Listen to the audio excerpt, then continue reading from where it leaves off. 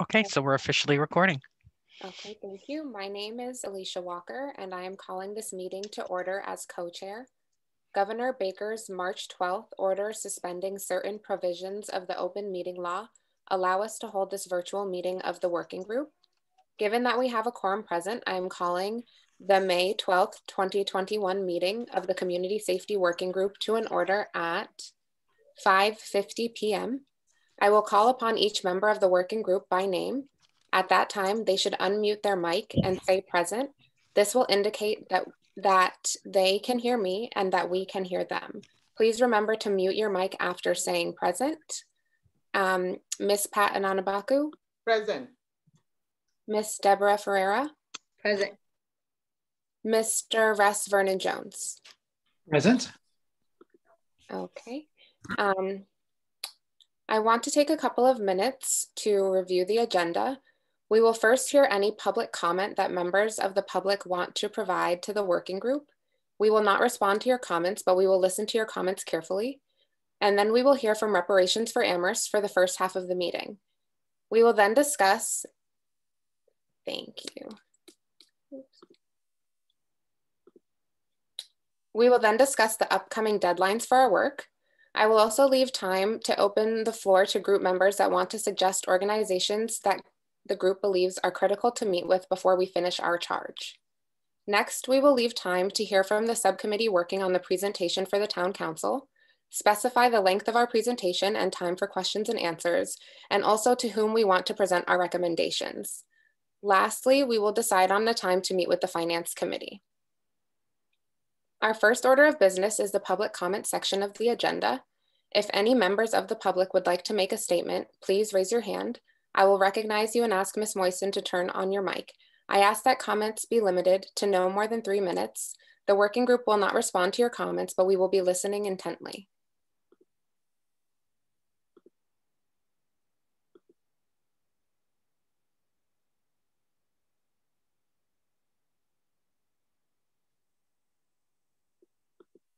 Okay, I don't think I see any hands. Should I give it a couple of more minutes? Do you see any hands, Ms. Moisten? Okay, so it does look like we have someone wanting to public comment. Can you please bring Mrs. Demetria Shabazz in? Hello, can you all hear me?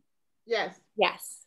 So I'm speaking as a member of the public now, but of course with knowledge of what has transpired. And again, I just thank the CSWG for all of your hard work and Ms. Moisten in attending each meeting and serving as staff liaison for the town.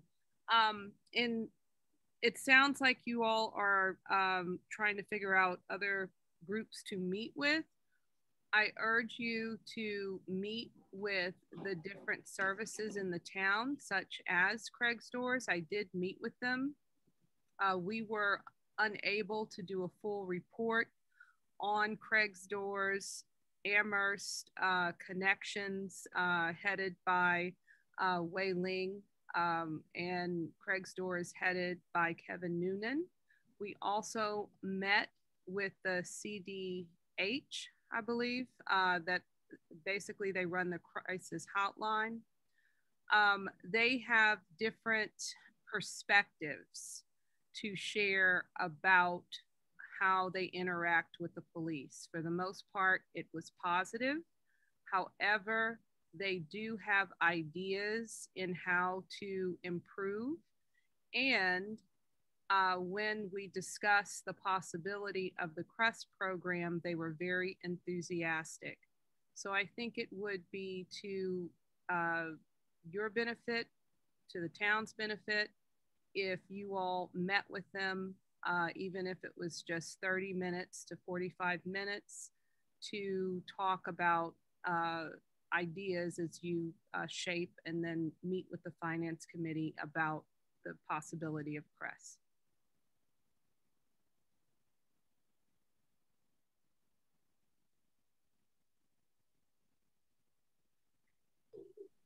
Thank you, Mrs. Shabazz. Do we have anybody else looking to public comment?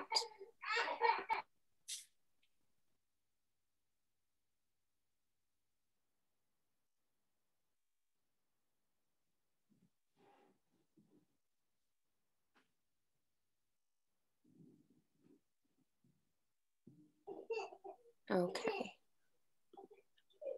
So if we don't have any other public comments, I'll move on to the next section. This is the time for members to update us on any work that they are doing or any events that are coming up. Does anybody, any members of our group have any events or information to share with us? Mr. Vernon Jones?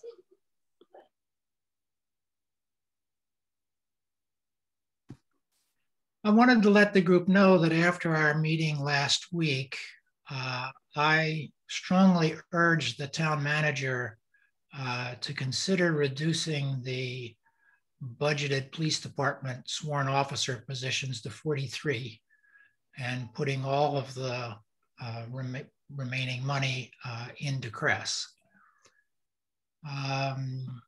I also had an opportunity today to speak with Amos Irwin, who is the co-author of that report that was shared with our group early on about the community responder model. And he was tremendously helpful. And I think with him and the town manager and the police chief, they now have entered discussions to have the Law Enforcement Action Project, I think it's called, do a review of the history of calls to the APD. They used 2019, so it's a pre-pandemic year. And they're able to come up with some estimate of how many calls might be handled by a program like CRESS if they have some criteria from us. And he was also tremendously helpful with all kinds of questions. One of the reasons I ended up asking him questions is that it seems to me that at one point the town manager said to us, give us the basic outline of the kind of program you want and the town staff will work out the details. More recently, I've heard from some town councilors and maybe even from the town manager that we can't move forward quickly because we don't have the details worked out. So Amos, you know, he actually has a little history in Amherst. I think he went to Amherst College, so he's got a little connection to Amherst, but he has done work across the country, and they not only studied these programs, but they also have worked with various municipalities to help bring the community responder programs into being. And they're able to provide this quite a bit of basic service free of charge. And then if we want, there's an additional piece that they might be able to help with for a charge. So I learned a lot about the program, and I do think over the that before we meet with the town council or with the finance committee, that we want to have some more detailed ideas about how things like dispatch and the nature of calls and the qualifications for the community responders we want, and something about shifts, and you know, there are a whole bunch of things that I think would be very useful for us to try to work out, not that it'll all be decisions, but at least a more detailed sense of what this might look like to go forward with it. So I'm happy for anybody to talk to him, but if people have specific questions, I would be happy to help relay them and try to get answers from him. I also wanted to say that the town manager mentioned to me that it might be possible for some of us to visit the dispatch facility in Amherst and just watch and get a sense of how dispatch works. So I have called the police chief and left a message saying I'd like to do that next week. And if anybody would like to go with me, I would, like to know that, and we'll help set up the schedule to accommodate all this. I mean, it may have to be during the hours the chief works or something. I don't know exactly what will be required, but I thought it'd be great if a few of us could go and just get a look at that, and we'd know more and be able to we'd have better questions and better answers too. And then the last thing I wanted to mention is I wanted to suggest that we write to the finance committee and the town council in general sort of right away and invite them to send us questions in advance. Because if they're able to tell us what they'd like to know, where they want more detail than is in our report, if we knew those questions ahead of time, we might be able to come up with either answers or possibilities at least. Thank you. Thank you, Mr. Vernon Jones. Ms. Ferreira?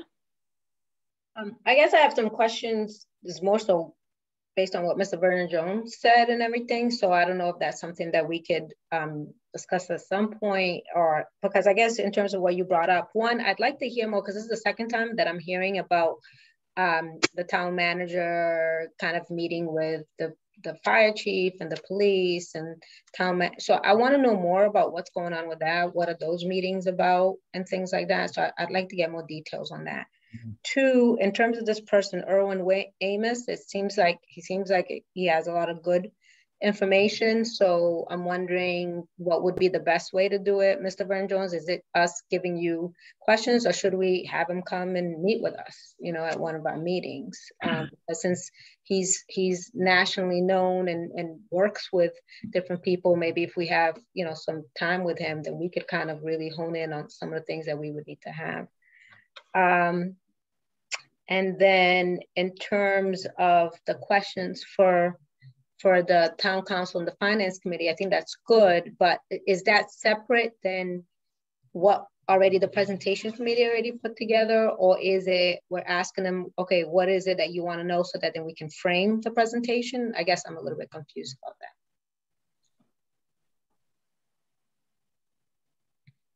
Yes, Mr. Vernon Jones. All good questions. I don't know anything about what the internal discussions are among town staff. So that would be a town manager question. I think it'd be great to have Amos Erwin come meet with us sometime, but I think we also need to get some of this put together in the next week to 10 days. So I'm not sure we have time for a meeting before that, but I think we should plan on having him come meet with us. My intention was not to change the plan for the presentation, but if we were able to know ahead of time some of the questions they were going to ask us after our presentation, we could be better prepared with answers. That was my thought about it. Thank you, Mr. Vernon Jones. Ms. Pratt? So a couple of things. Mr. Ross, thank you for issues that you raised. I am wondering if it's possible for Mr. Amos to provide us with maybe information that he has, because we're talking about program development of CRES, and also probably job descriptions, for us to read ahead of time before the finance committee and the town council presentation, so that we have an idea of what he knows in other places that he's helping. That might help us instead of going back and forth with questions is one thing. I think in terms of observing the dispatcher, do we need to have more than one person? If people want to volunteer that. I think also, observing, I feel like the nonprofit organizations that work with people with mental illness, it would be nice for us to observe how they deal with, crisis calls too. And I'm talking about ServiceNet and CDH also. Something for us to think about. Perhaps when we invite them, maybe it's something we might want to ask them. I know there's a lot of confidentiality that, that has to be maintained. So I just want to throw that out. Thank you. Thank you, Ms. Moisen, and then Ms. Ferreira. I guess the question that I have is, and I retract in terms of like meeting with Amos, because I think Well, I guess the question I have for Mr. Vernon Jones, or what have you, because we're having this sense that we need more details, right, to present to the town council and present, like you said. I mean, that wasn't what was communicated to us originally, but now it's changed. So my thing is, I guess, do we have a sense, or maybe one of our co-chairs can kind of reach out to the town council to see how much detail are they working? Are they asking for? I mean, do we need to like create the whole program for them too? Is that what we're going at? I guess I'm just kind of a little bit like, okay, how much detail is this, right? Do we need to iron out everything? You know, create job descriptions? I mean, what is the deal with that? Because if so, yeah, I guess we are in a time crunch, and I guess we need to know by when we need to create all this detail too. There's a lot of question marks to me with this. So, because there's also only so much that we can do in terms of doing all the work for the town, right? But do any of you have any of the answers to these questions? Because it seems like there's this urgency about putting details and having details done by a certain time certain. How much details and by when? Mrs. Pat? No, Ms. Marston has her hand up first. Ms. Moisten? I just wanted to check with Mr. Vernon Jones and how he's spelling Amos's last name to start with. I-R-W-I-N. Name is Irwin. Irwin. Okay, thank you. And then I can't really speak on how much detail that the council is looking at, but well, let me back up to the first thing about the town manager meeting with the different groups of individuals or people. I know that he's trying to pull together a group of people to help make these recommendations that you have happen, to put those in motion, right? So it will take members from the CSWG and members from this leadership team to work together to put these forward. And I would think for detail, it just depends on what it is. I think that things like whether they work with the police or don't work with the police, or the police go with them to some degree, I think that's the level of details, because I don't think that they anticipate you guys doing everything, and definitely not the job descriptions and those things. But I mean, that's the way it appears to sound up here in town hall, is that that's what they're looking for, more of like how you want it, the shape of it, right? And I don't know about further detail than the shape. And by when? I haven't heard anything of a deadline. There's only been one leadership meeting, and that was really just to kind of go over the CREST program, which I was like, well, there's all these in the CREST program. And then I said, but we really need to have all of the recommendations that the CSWG has given, so that we can just put try to implement everything moving forward, if that makes sense, right? Like, instead of just taking one piece and then one piece and then like 2 years later doing one piece, try to write out a blueprint for whatever amount of time frame that is. And when you say the leadership team, who is that again? I've heard some people, but who? It's the two chiefs. Okay. Sean Mangano, the finance director. Mary Beth Olgowich, who's the senior center director. David Zomek, the assistant town manager. Paul Bockelman, town manager, and myself. Okay. Thank you. That makes it a little bit more clear to me. Thank you. Mrs. Pat? A couple of things. This is not rocket science, to be honest with you.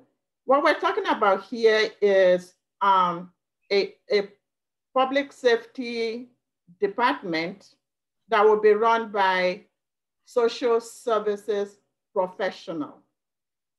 The program is going to entail a lot of crisis management.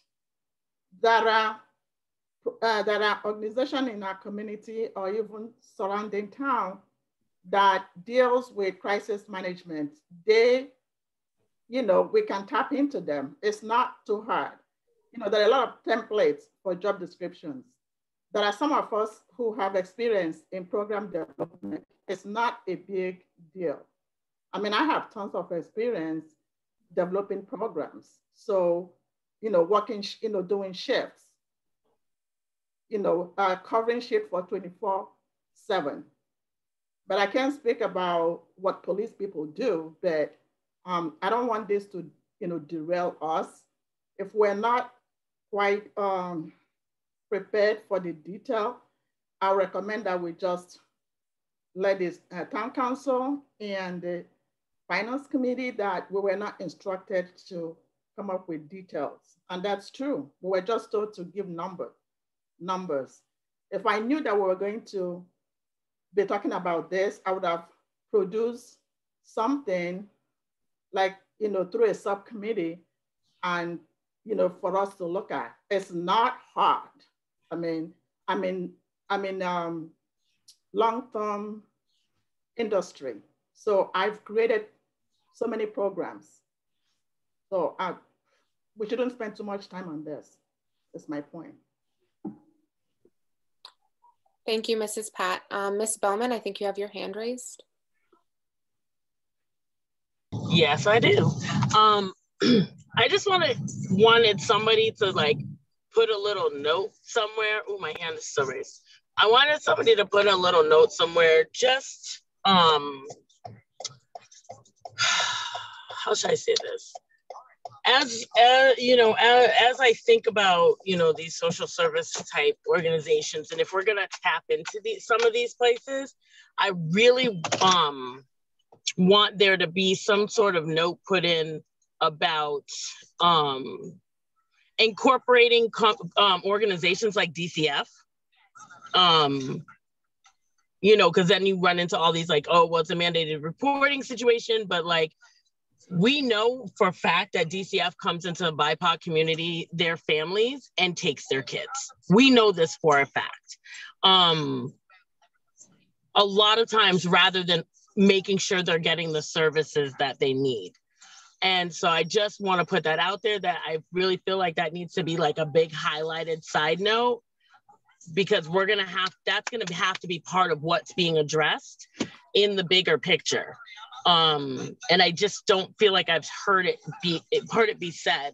But if you're low income or you're BIPOC, DCF very often comes in and will remove children in situations where if you are not one of those things, children would not be removed. And so we need, like, if we're really doing this and we're trying to protect these communities, and we really need to keep that reality.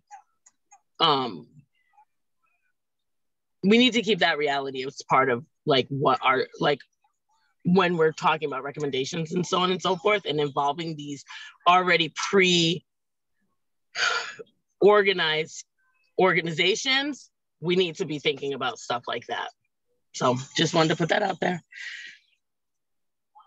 Thank you, Ms. Bowman. Mrs. Moisten, I think you have your hand up. I do, and I was trying to type at the same time.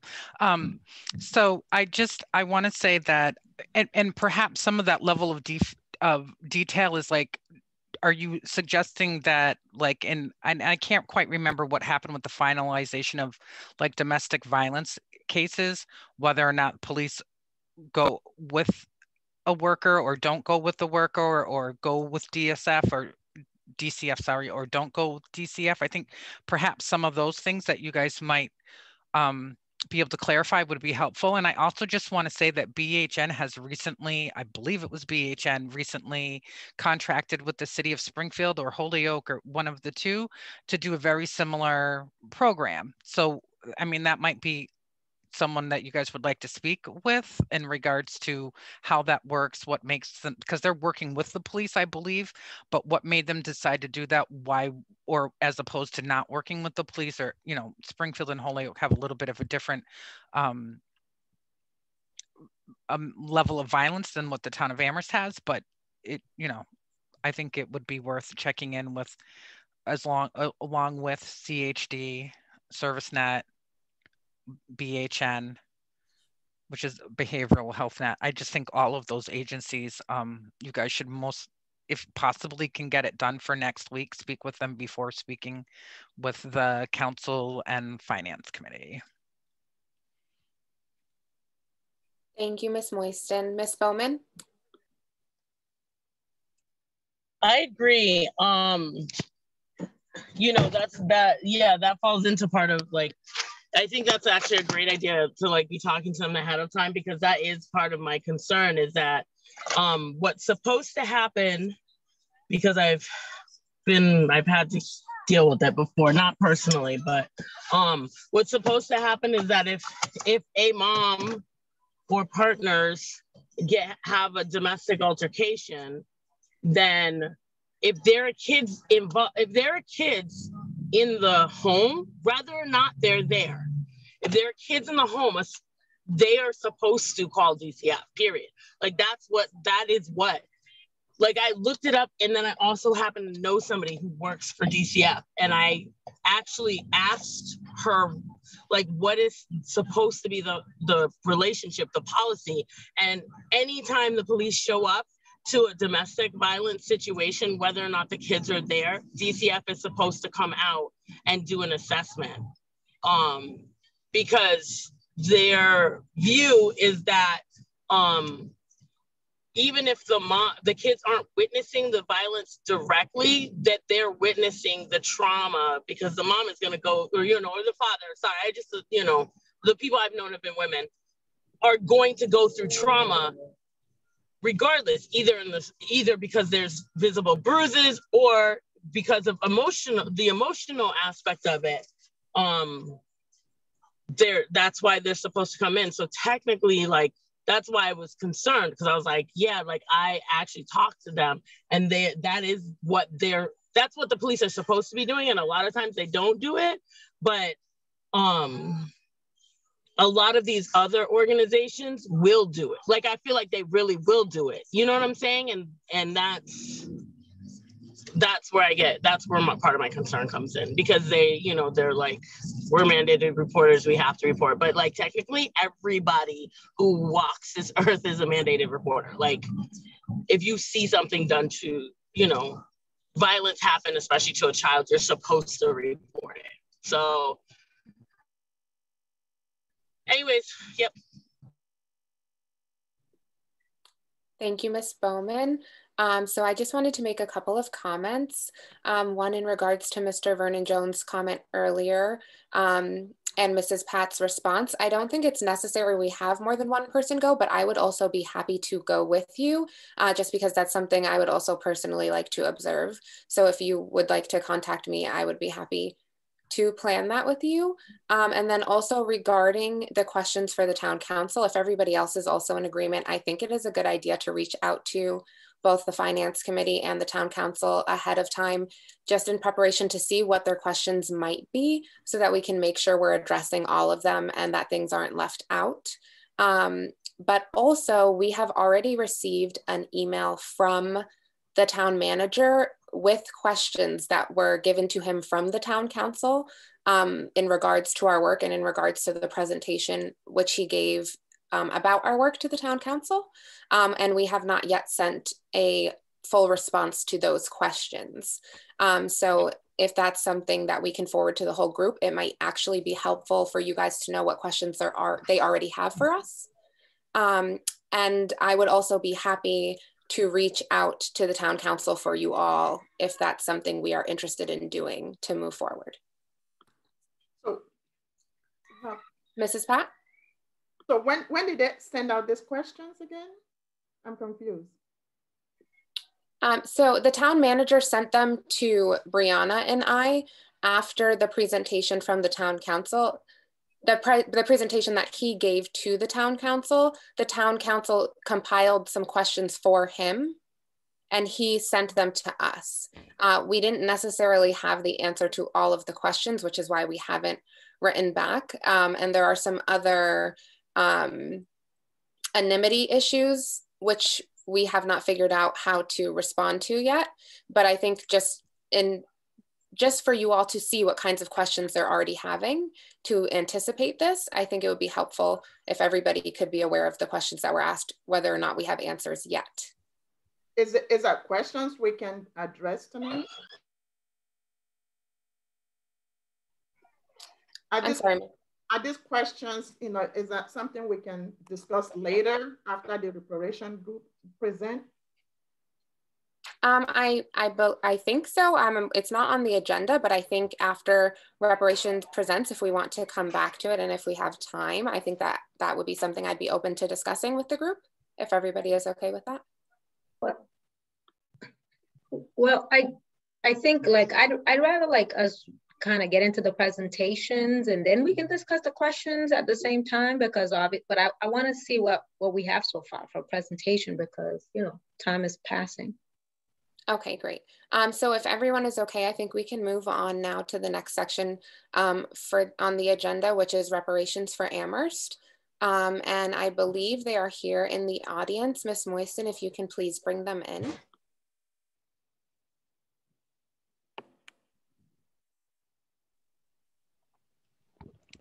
Hi, is Michael with you as well? Matthew, I'm so sorry. Hey, Matthew. Hi, Mrs. Miller. I think you're still muted.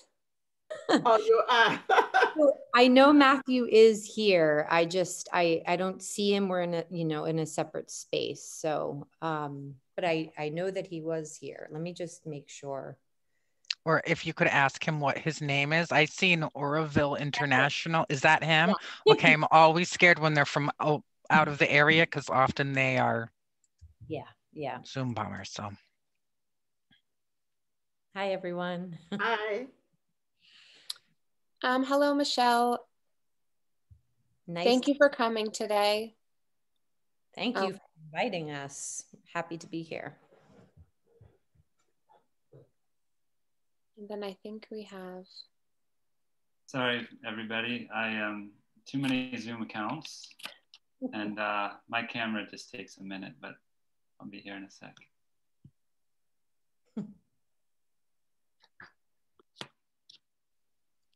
Hi. Awesome, we can see you now. Thank you so much for being here today. So I had originally reached out to Reparations for Amherst. We didn't really have a specific ask for them, just that we recognize that their goals deeply align with our charge, and that we are working towards a similar goal of making Amherst more equitable and safe for the BIPOC community. And so I asked them to come today and just share any information or ideas that they would like to with us, and then I will open the floor for questions. So I would like to hand this over to Reparations for Amherst. Thank you, and thanks for inviting us to be here. And just before we get into anything, I really just want to send so much appreciation and gratitude to all of you. I know that not a lot of people get to come to these meetings, but Matthew and I have been following these meetings, and the work that you are all doing is so deep, and it's just really, really meaningful and significant, and we very much appreciate it. And on a personal note, I know I feel like what I supplied as a resident of Amherst to you all, I feel it was heard, and I just really want to acknowledge and appreciate that.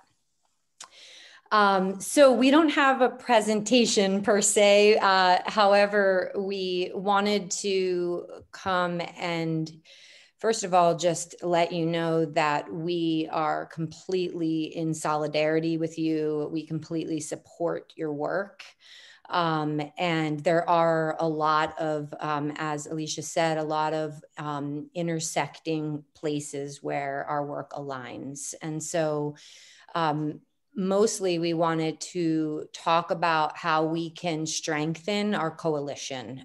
So we can strengthen the work that you're doing and the work that we're doing, and support each other as we move forward in our unique processes that we're going through. So that's kind of like just a little bit of what we wanted to say, and then we're happy to extrapolate and answer questions and things like that.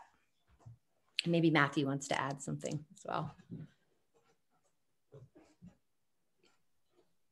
I mean, I'll also just echo what Michelle said, that we're really appreciative for all the work that you all are doing. And I think in just narrowing it a little bit, we imagine, we know that you all are working towards developing structures within the town to support the community safety of the whole town, and to support a transformation of what has been to what could be as far as community safety for this town. And of course, those structures require funds, they require support, you know, financial inputs, and also reparations, obviously, you know, on a material level requires a commitment from the town if there's going to be municipal reparations. And we just really, it's been important to us all along and continues to be important to us that we are thinking about that collectively and not, you know, different groups trying to access the same sources of funding, that we think collectively as a town, like what is this, what are the needs at this time? We happen to believe that until this town or any group or the country actually goes through a process of reparations and healing for the crimes that have been committed collectively, and you know, as far as the work that we're doing specifically against Black people, that any work, any racial equity work, any work to try to create collective systems that are fair is going to be hampered by the lack of healing, the lack of repair. It's like reparations isn't something extra that we're going to do. It's something that we're not doing. The fact that we haven't gone through a process of repair is the state. So, you know, we feel that there's like so many places of intersecting vision and possibility, and we want to work together on that.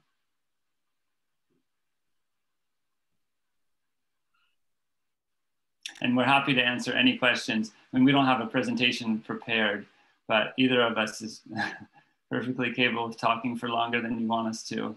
So if you have any questions, we're happy to answer them. Thank you, Ms. Ferreira. Thank you both for attending this meeting, and obviously for all the work that you all are doing and the group is doing. I've actually been getting emails because I'm on the listserv, I think, for the reparations group too. But unfortunately, I haven't been able to, you know, attend anything or, you know, really focus as much on those emails because of the work that I'm doing with the CSWG, right? And I'm trying to focus on that.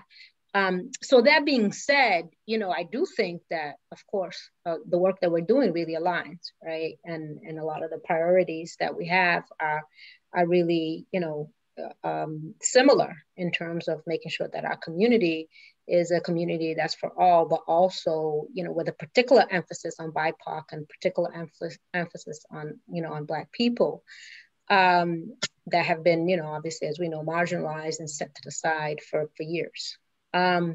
So I guess my question is, how is it that, you know, like for someone like myself in this group, right, that we're so focused on doing, you know, what would be most beneficial, right, in terms of our input during this time so that we are, as you're saying, you know, that we can work collectively as opposed to working in isolation, being that we have a lot of common goals, right? That would be one.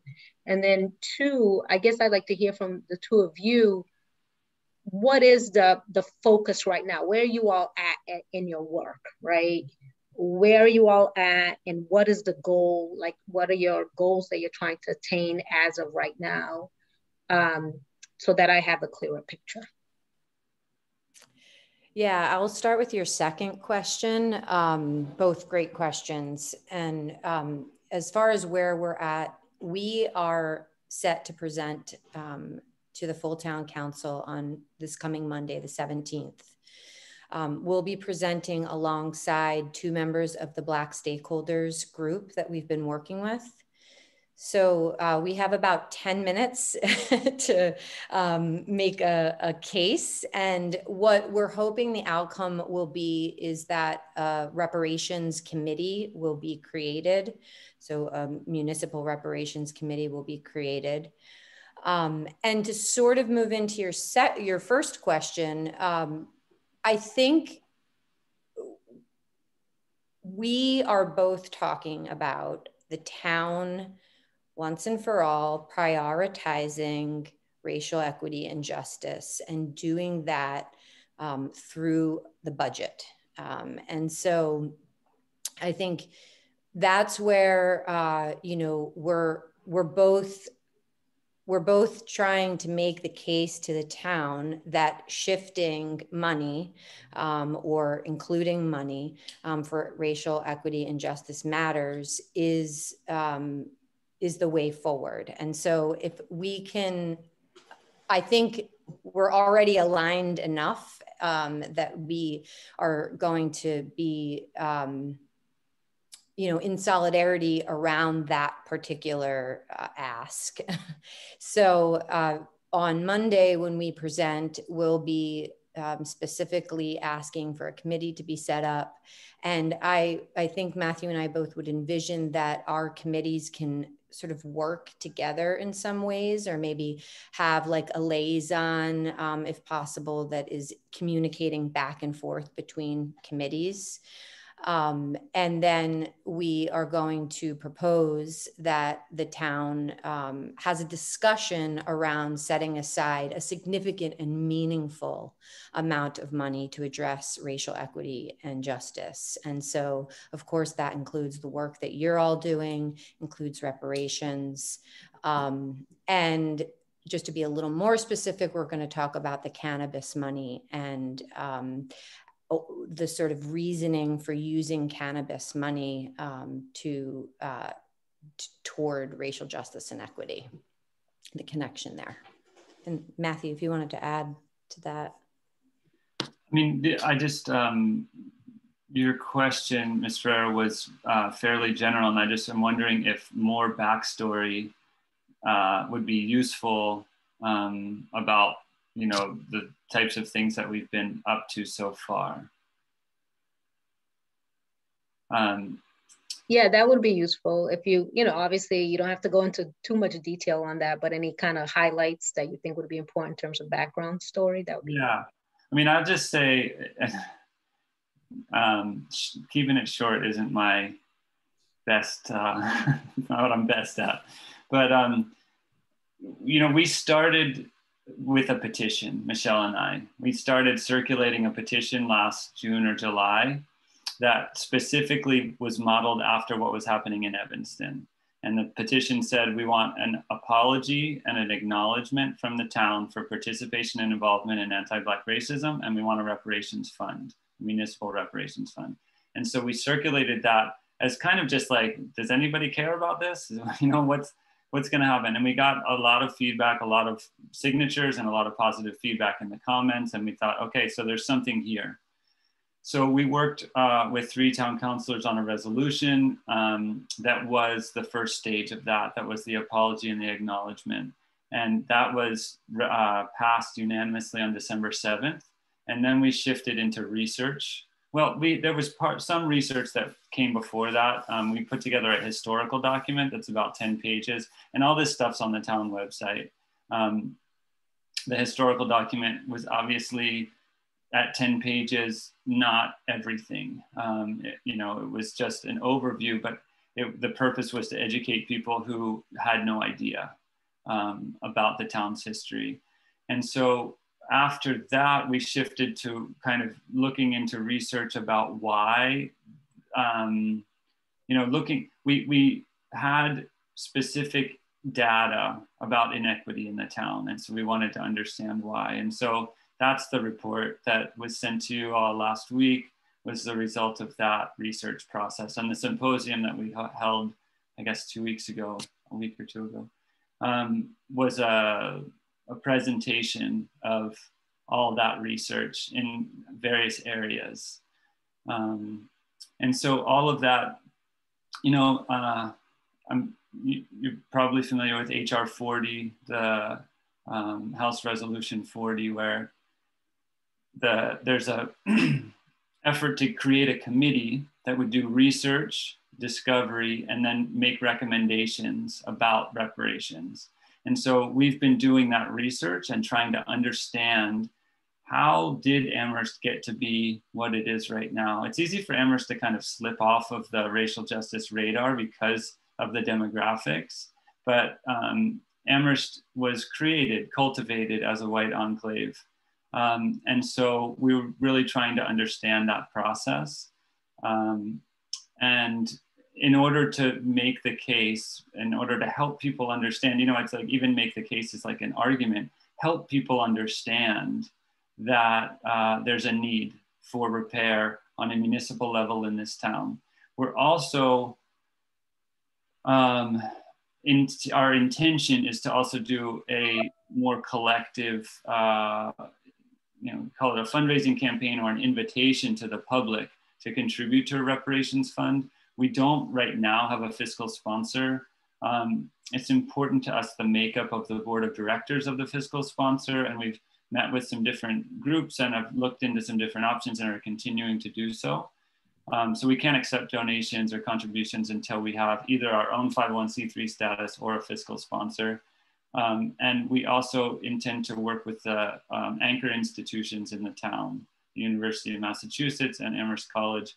And we've had some initial meetings with those institutions and look to continue working with them in the future. So there's kind of three parts to it. There's municipal reparations, there's community, you know, just broad-based individual community, there's the anchor institutions, and also, you know, there's financial reparations, material reparations, creating a fund.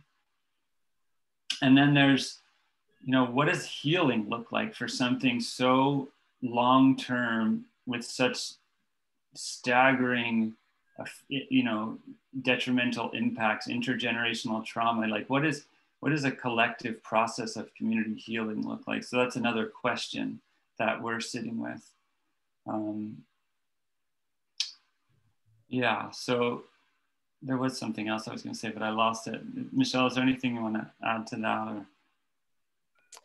Or? No, just, you know, we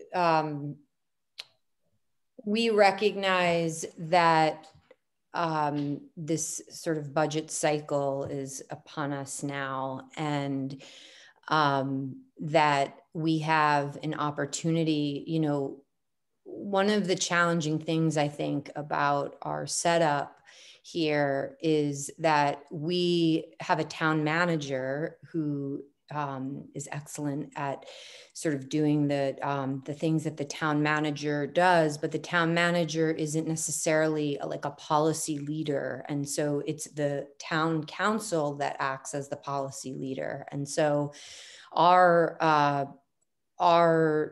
our goal is to help the town council as the policy leader understand the significance of these matters, because you know, town manager Bockelman is, you know, one part of the puzzle, but really the policy leadership and the priorities are going to come specifically from the town council. And so that's been a big part of our work, is like through the educational process and through the conversations that we've been having, is to help the town council as the leadership body recognize the priority around this, and then hopefully lead to a process where the budget will be prioritized in sort of at that level. Thank you so much. Mrs. Pat? So where can I begin? I just feel like I've known Michelle and Matthew for a long, long time with the reparation project that they're doing. I have nothing but appreciation, gratitude for being a white co-conspirator doing this. I know it has not been easy for you guys to stand up to do this. I'm just like super grateful. So when I first got the email back a while ago, I was like, wow, this is so cool. White people doing this for us. Isn't that awesome? When I applied to join CSWG, right from the moment, from the first day that we had our first meeting, I couldn't help connecting the work we're doing to reparation. Anything that we're doing at CSWG, I've always viewed it from reparation lens and my network, the people I contact that contact me. For example, the BIPOC Cultural Center is something that I've heard so much from Black community and even BIPOC community. So I see a lot of intersection with the work that Reparation Group is doing and the work we're doing, and we shouldn't shy away from it. Reparation should not be such a scary word to use. I think it's something we need to embrace because it's overdue, and there's nothing wrong with, pushing for it. And I know, we've had some white folks over the years who have done something that we don't necessarily recognize as reparation. One of them is in our means, is with us here, Ross. My children were direct beneficiary at Fort River School when he created Affinity Group. Do you remember that, Ross? Yeah. It had lasting impact on my children. It made them what they are today. The confidence you give to Black children, and I know that white parents, some white parents at Fort River School were opposed to it. You had a lot of enemies from your white folks. But reparation is not new here, but different people do it in a different way. And so this is finally being put out in the open. I'm very excited about it. We shouldn't shy away from it. I think we need to embrace it, is my point. So thank you, two of you, for coming out tonight to talk to us. I push for this because I think it's important for the town officials and town employees to know that CSWG, the work we're doing, whether you call it CREST or youth program or BIPOC Cultural Center, they are all about reparation. Let's embrace that word. Thank you.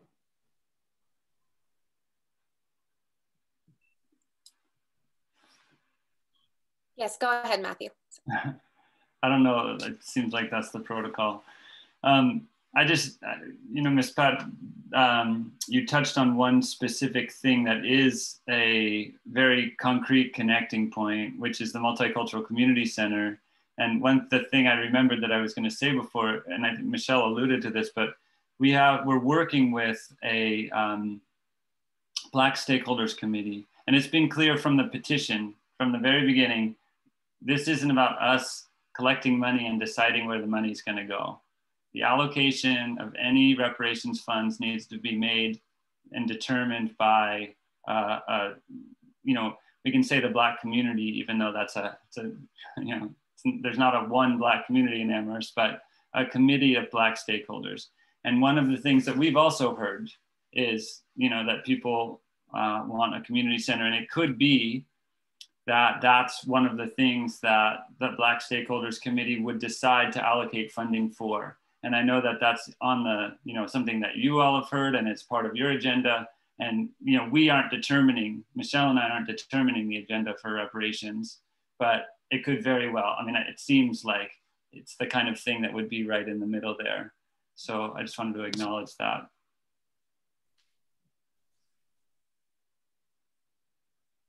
Ms. Pat?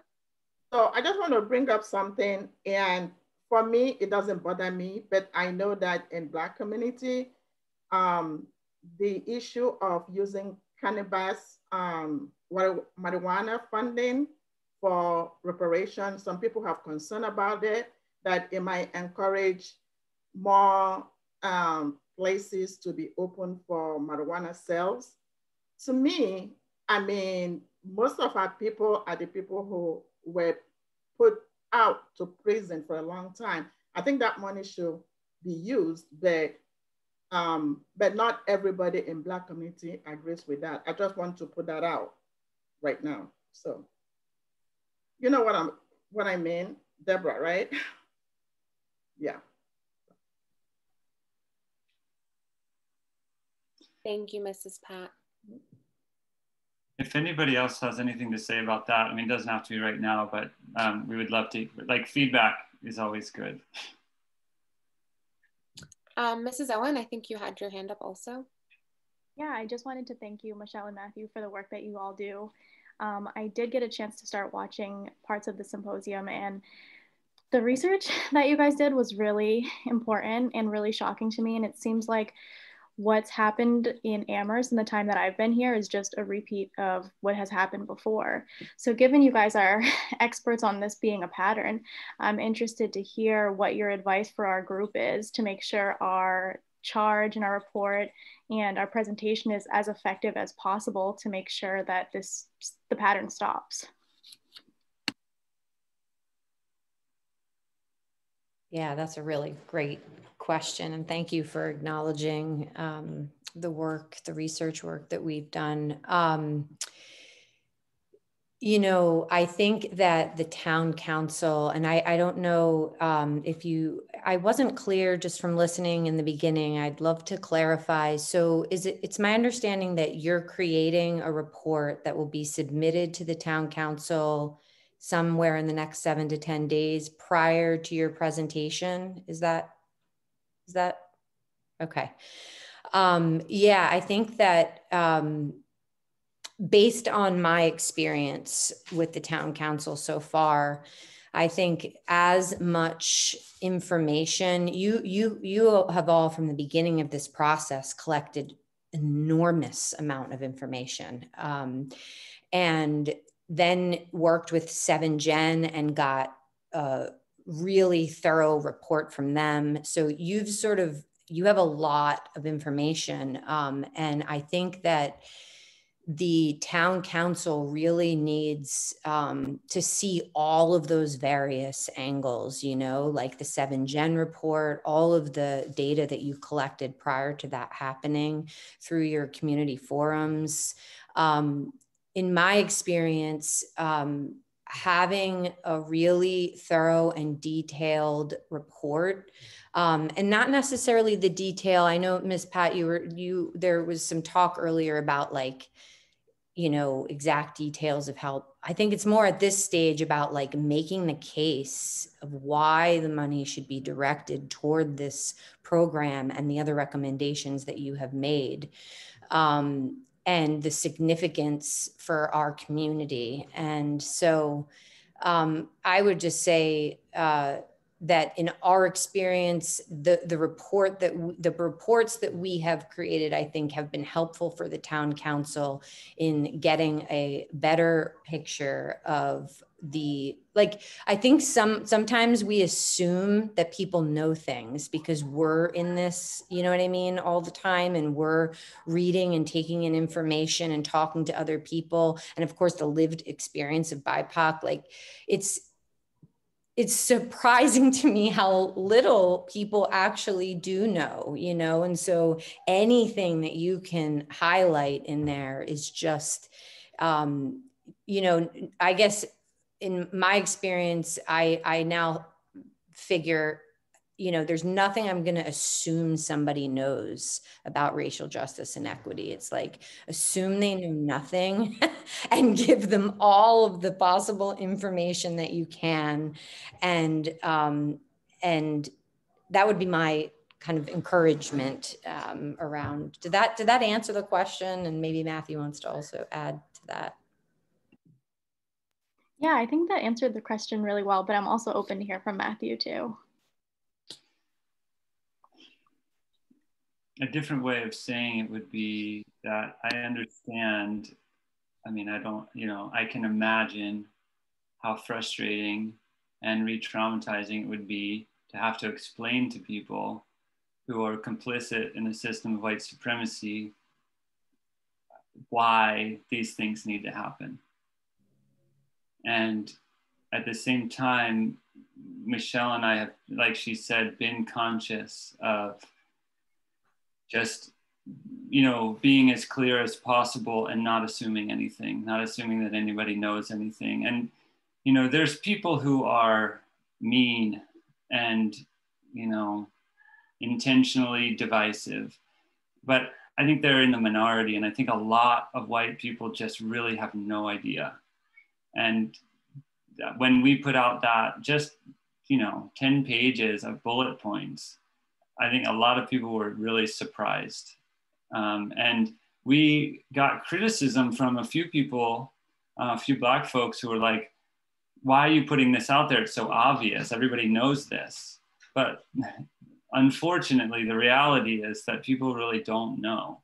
And so that's also, you know, part of the symposium was about community education for that reason. And I think Mattia did such an amazing job of saying, like, I grew up in this community. I went to these schools in this community where I had to learn about community history and none of it was there. And so, you know, people, it's really easy as a white person to be removed from the lived experience, to be separate and to not know like the facts is one thing. And that leads to not really understanding the implications today. So it's like, I guess that, you know, it's not such a straightforward thing. And we have been intentional about not assuming that anybody knows anything.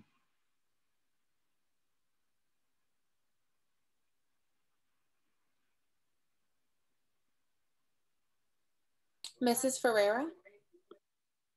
Right, so I just had like one quick follow-up, which was like from when Miss Pat was talking, and she said that, you know, we had made certain recommendations and our, you know, when we made our recommendations, I think align with some of the possible recommendations you all would make. And I guess for me, that's what I would be more interested in. And I think that was what my other question was about, was just kind of more concretely, right? And this could be something that y'all could think about and then get in touch with us, right?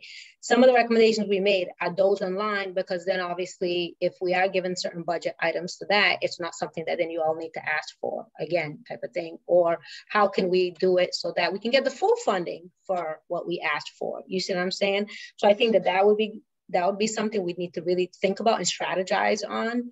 And then also, you know, when you all had talked about, you know, CSWG, and then when you all have your committee, for us to have a liaison on both, I think that would be very good, so that we can share that information and that we're not redoing and hammering on the same information that we always kind of talk through. Because at the end of the day, we always know that, especially for situations like this, and that's why we need to make them a priority. But unfortunately for what we're asking for, a lot of times, this always comes out to be limited budget. I don't know why, but of course for the things that, you know, that we're fighting for, it always seems to be limited. So how can we use the funding, you know, the most wisely possible?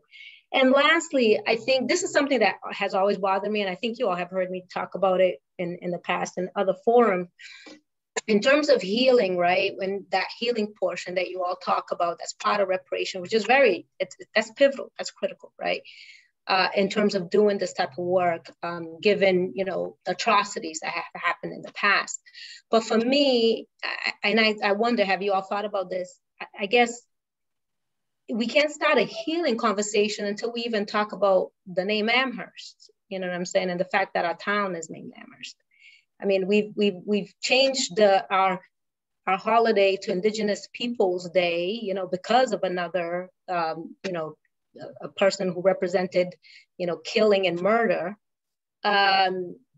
So, you know, so I'm still kind of baffled about that our town is still called Amherst after someone that obviously killed a ton of people. But I don't know if you all have any response to anything that I've said. Yeah, there was a bunch of stuff there, but just starting at the end and working backwards, we specifically decided to focus on reparations for anti-Black racism.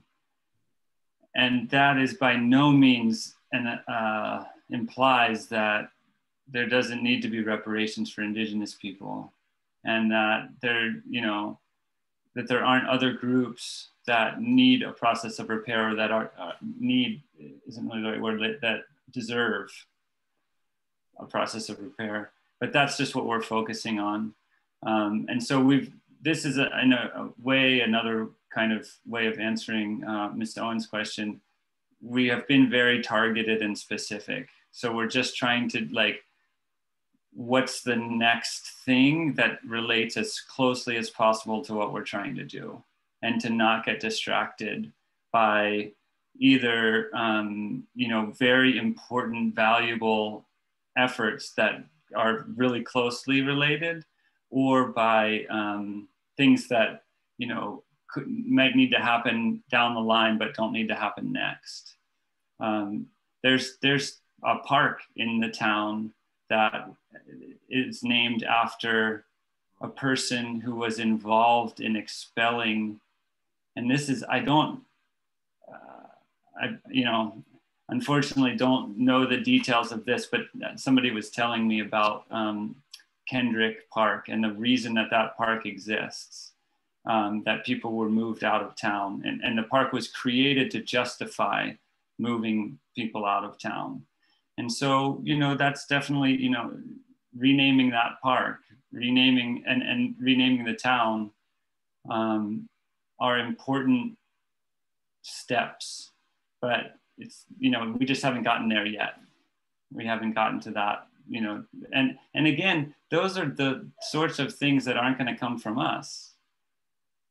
I'm not going to rename the town. And it's also interesting, I was thinking with what Ms. Pat said about the community center. If I decided to give a community center, a multicultural community center, to the population, to the residents of Amherst, that would not be reparations. So the fact that the community center exists is not reparations. What makes it reparations is that it's a decision, an empowered decision by the harmed party, who has the resources and the capacity and the ownership of the process, and says, this is what we want to do. So, in a way, that's our role. That's how we see our role, is facilitating that rather than being involved in the, decision-making process and the nitty-gritty of it.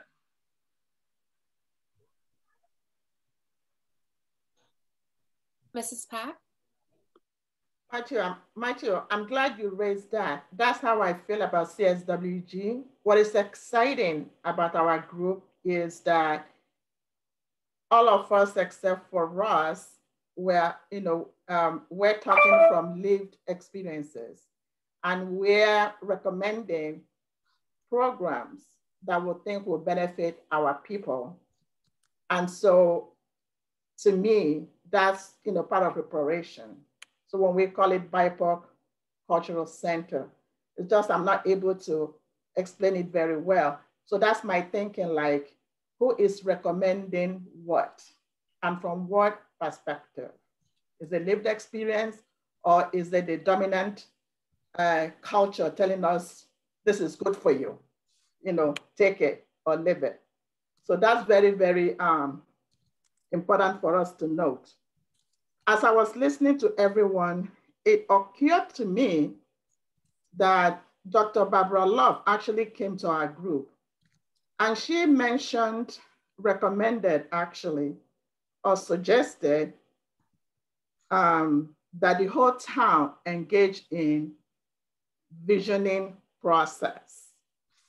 And as she was talking to us that evening, I couldn't help thinking perhaps maybe I can see that relating to healing process as well. And I don't know what the town manager has in mind, or the town council. I don't know if they're going to dissolve CSWG. One of the things that I would like to see is to have reparation group advocating for CSWG to continue, for CSWG also to see the work we're doing as a reparation. It's not You know, we can't just be doing this work and at the end of June, you're done. Thank you, goodbye. Then all our effort for the past several months goes to a waste because there is no accountability, you know, there is no continuity. I would really like the town council to have CSWG as a standing committee until foreseeable future.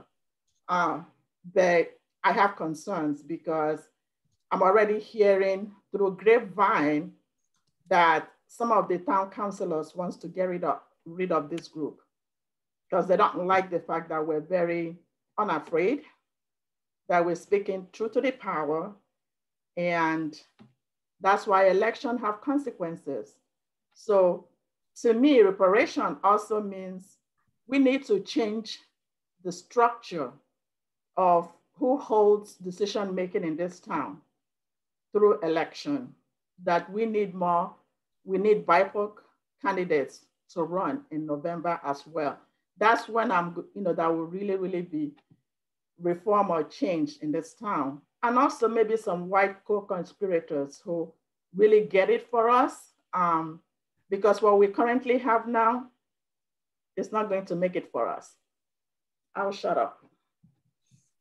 That's what I want to say. Thank you, Ms. Pat. Oh, I'm sorry. Go ahead, Ms. Miller. You can respond.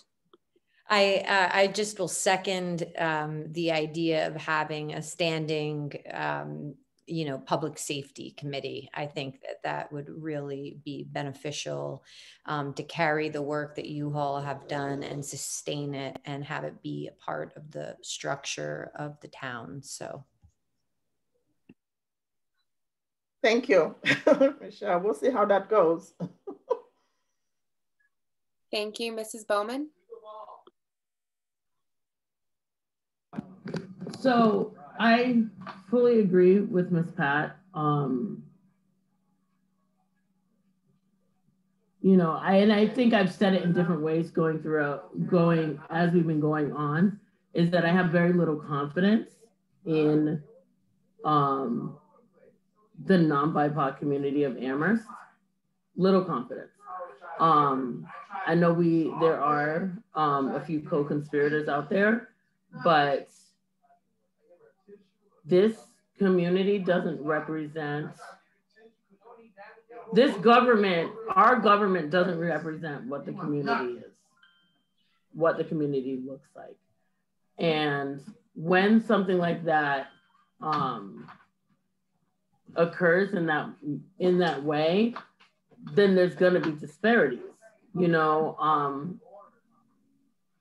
and it's hard not to sit back and be like, and recognize that people who are in power and who are making decisions, who have always been allowed to make decisions in one form or another, are gonna have a hard time giving up that space, even if it's for the better of the community. And we really need to recognize that. And we were speaking a little bit in one of our last meetings just about how we need to find ways to attract the BIPOC community to town government.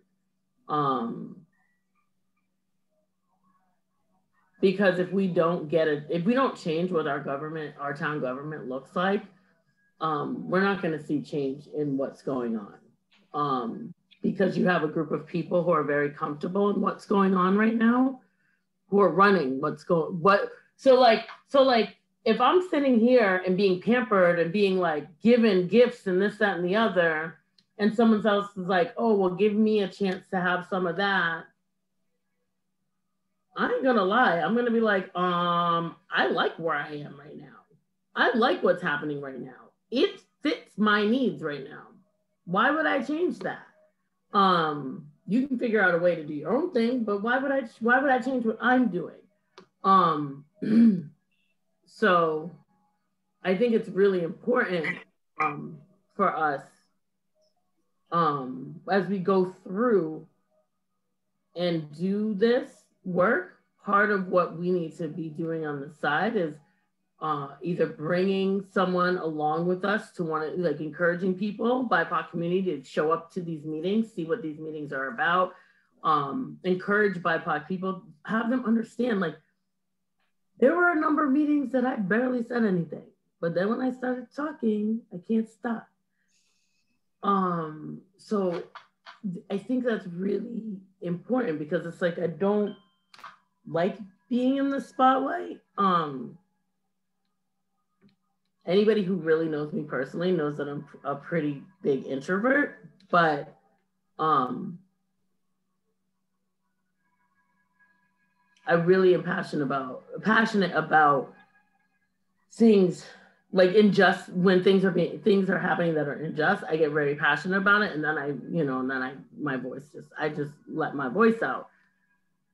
And one of the things that I was saying in one of the meetings before is that it took me a few meetings to kind of get a feel. And so we need to encourage the BIPOC community to be able to come to these meetings, encourage them, have a couple people over and run, have a meeting and run these meetings with a few of your BIPOC community members and be like, look, I just want you to sit in on this meeting. I want you to have an opportunity to say something if you'd like to say something, whatever the case may be. But we have to help them understand not only how important it is for the town committee, the school committee, the housing committee to look like our group, to be mixed like our group, but also, our group is still not even all that mixed. Like we know that it's not all that mixed. We know there are other people in the community that, would benefit from being part of this group, but also it's like part of it is fear, part of it is time. I was talking before and saying to Jen that the Zoom format is really helpful for me as a single mom, because then it allows me to still have my kids running around like psychos around my house, but then I can still mute things and still be participating, make dinner and still be participating. And so those things are really important to diversify our town committees. So I wanted to put that out there. I do really think I'm really more passionate about this, but there's still a part of me that's super concerned that we're gonna have a hard time convincing the BIPOC community to really step up and step forward. And I really want us to really be pulling in our friends, our families, whatever, and really think about that and trying to help people make the time. I'll watch your kids so you can do this meeting type thing. You know what I'm saying? Like, we really need to figure out ways to diversify this community, because it needs it desperately. This town government needs it. So I think that's something we should be thinking about too. Thank you.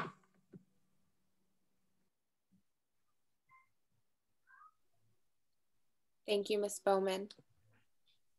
Are there any other members of the Community Safety Working Group that have any questions for reparations for Amherst?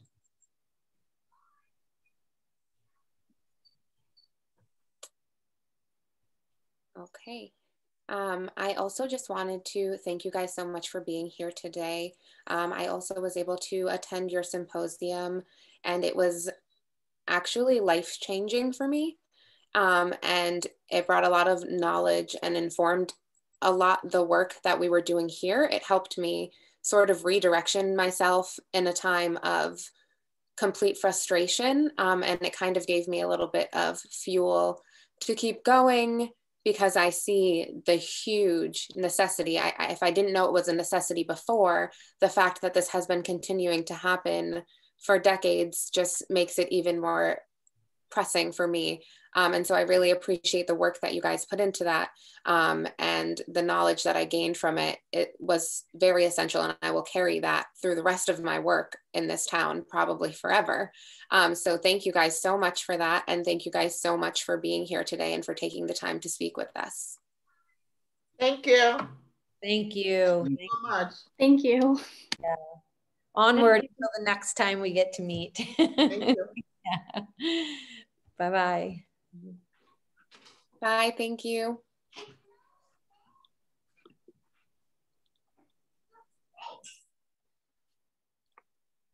Okay.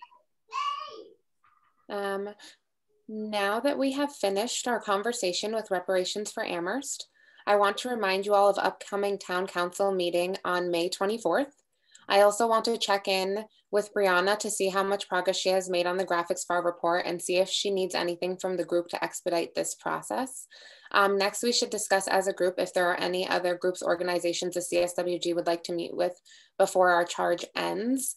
And then also at this time, Brianna, sorry, I didn't know if you were available to just switch facilitation for a minute. My kids are in need of my attention for a second. Definitely, I can take over. Thank you. Yeah, so I wanted to update you guys all. I'm almost done with the graphics for the final report, but one thing I wanted to ask of the group is if you all have any images or if any pictures from the Black Lives Matter protests that happened here. I want to include as many pictures from Amherst that are a little bit more personal. I was able to pull up some on Google, but I wasn't sure if anyone was involved in the protests that happened over the pandemic and whatnot. Ms. Moisten? I don't have them from the protest, but did you want the one for the redlining in Amherst? Oh yeah, that would be really helpful. Okay, I gotta do a reminder there. Thank you. Brianna, I'll look because I know like we went to a couple of the youth ones that they had during the pandemic and some other ones. So I'll look through and I'll just send it to you. Awesome. I have about 7 spaces where I could incorporate some graphics, and I finished the cover page and everything is looking really, really good. So I'm excited for you all to see it.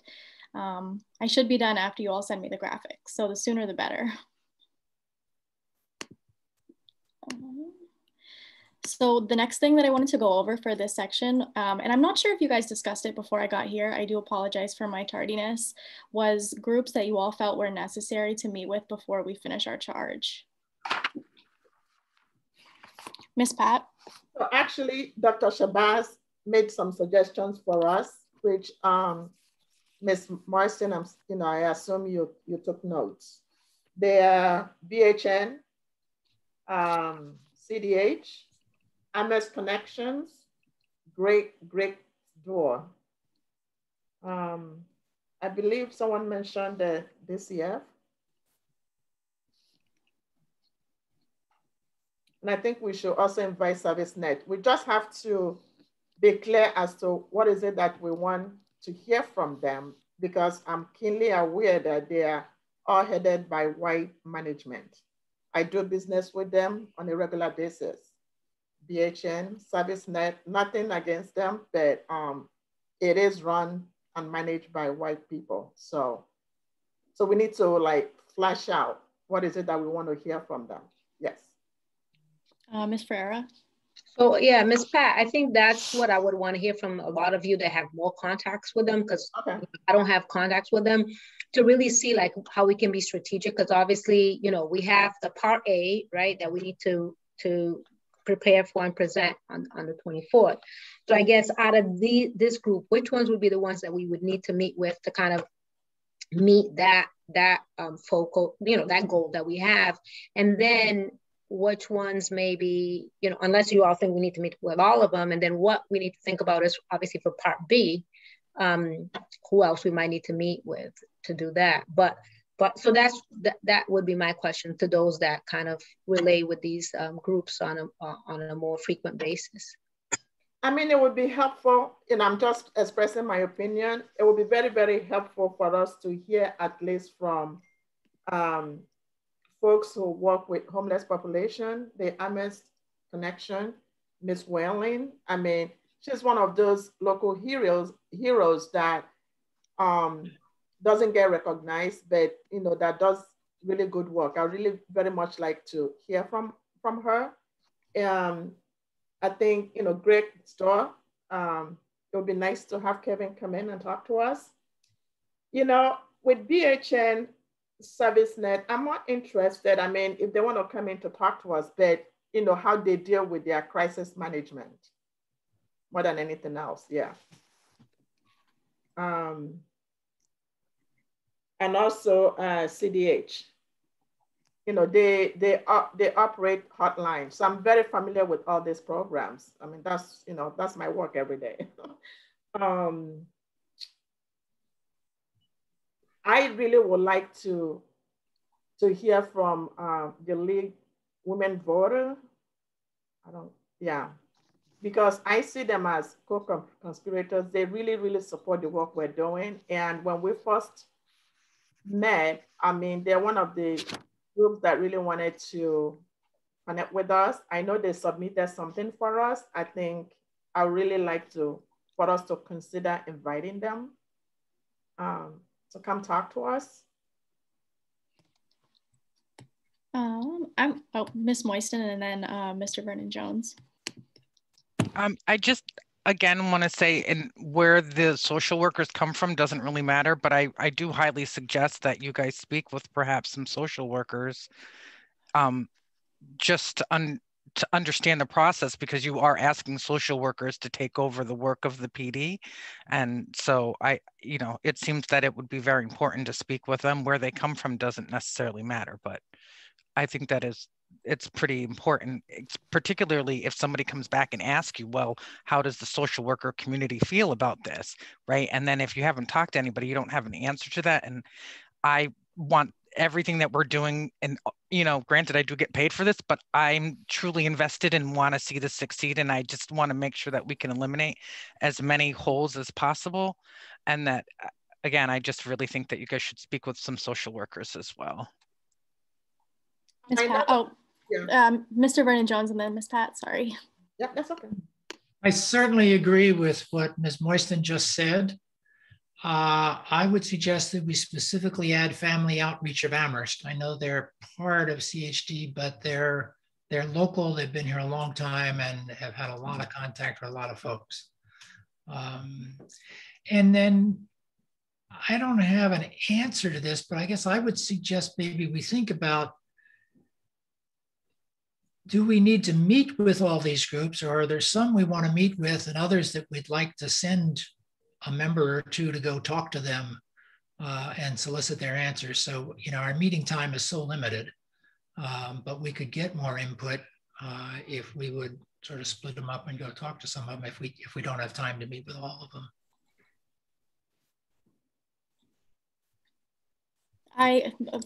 Ms. Pat, do you want to go and then I'll respond to Mr. Vernon Jones?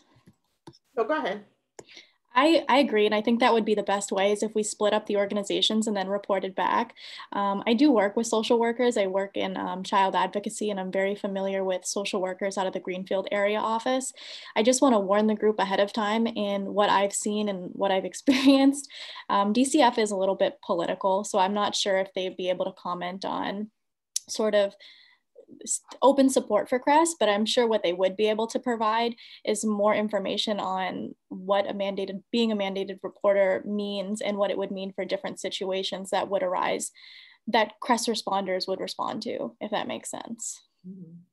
And I'd be happy to reach out to DCF. I do have a couple connections there. I was going to say we have some BIPOC social workers, but I don't know if they do crisis management in their work. And I'm thinking about Mrs. Wallace and also Heather Lloyd. I know they're social workers. Don't we have like a Black psychiatrist that work at UMass? Do we? Psychologist or somebody? Forgot his name. Not necessarily coming to talk to us here. Maybe, you know, somebody can reach out to them or something. I don't know. And you know, we ran out of time that I would have loved to hear from staff of color in our school system. Like, you know, Mary Costard, yeah. So we ran out of time. We didn't get any input from them. You know, what they see in terms of, you know, youth programming.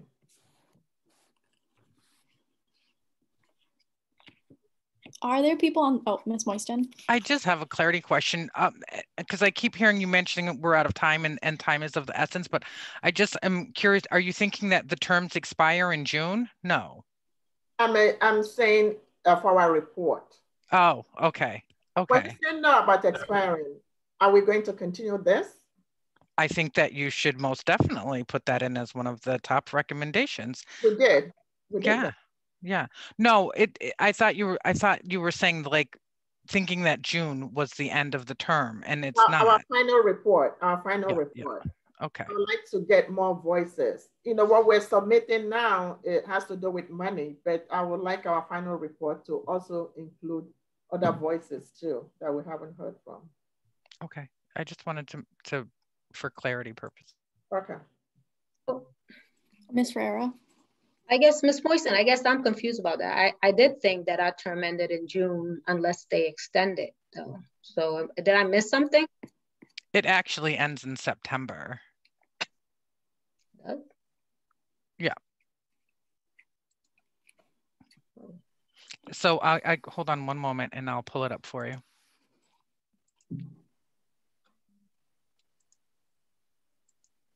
Can you see? Not my desktop. Please tell me you don't see my desktop, but you see the charge in our webpage. Yeah, September 1. Yep. Oh, okay. I did not know that. I thought it was the end of June. Yeah, no. So that's good. I think you guys should know when you know, the group dissolves. But I mean, it would be best for you guys to continue. Community safety work doesn't end when your charge ends. You know what I mean? So we need to make a decision tonight. Like, who are we inviting next week? Who is going to talk to who? You know, split ourselves up.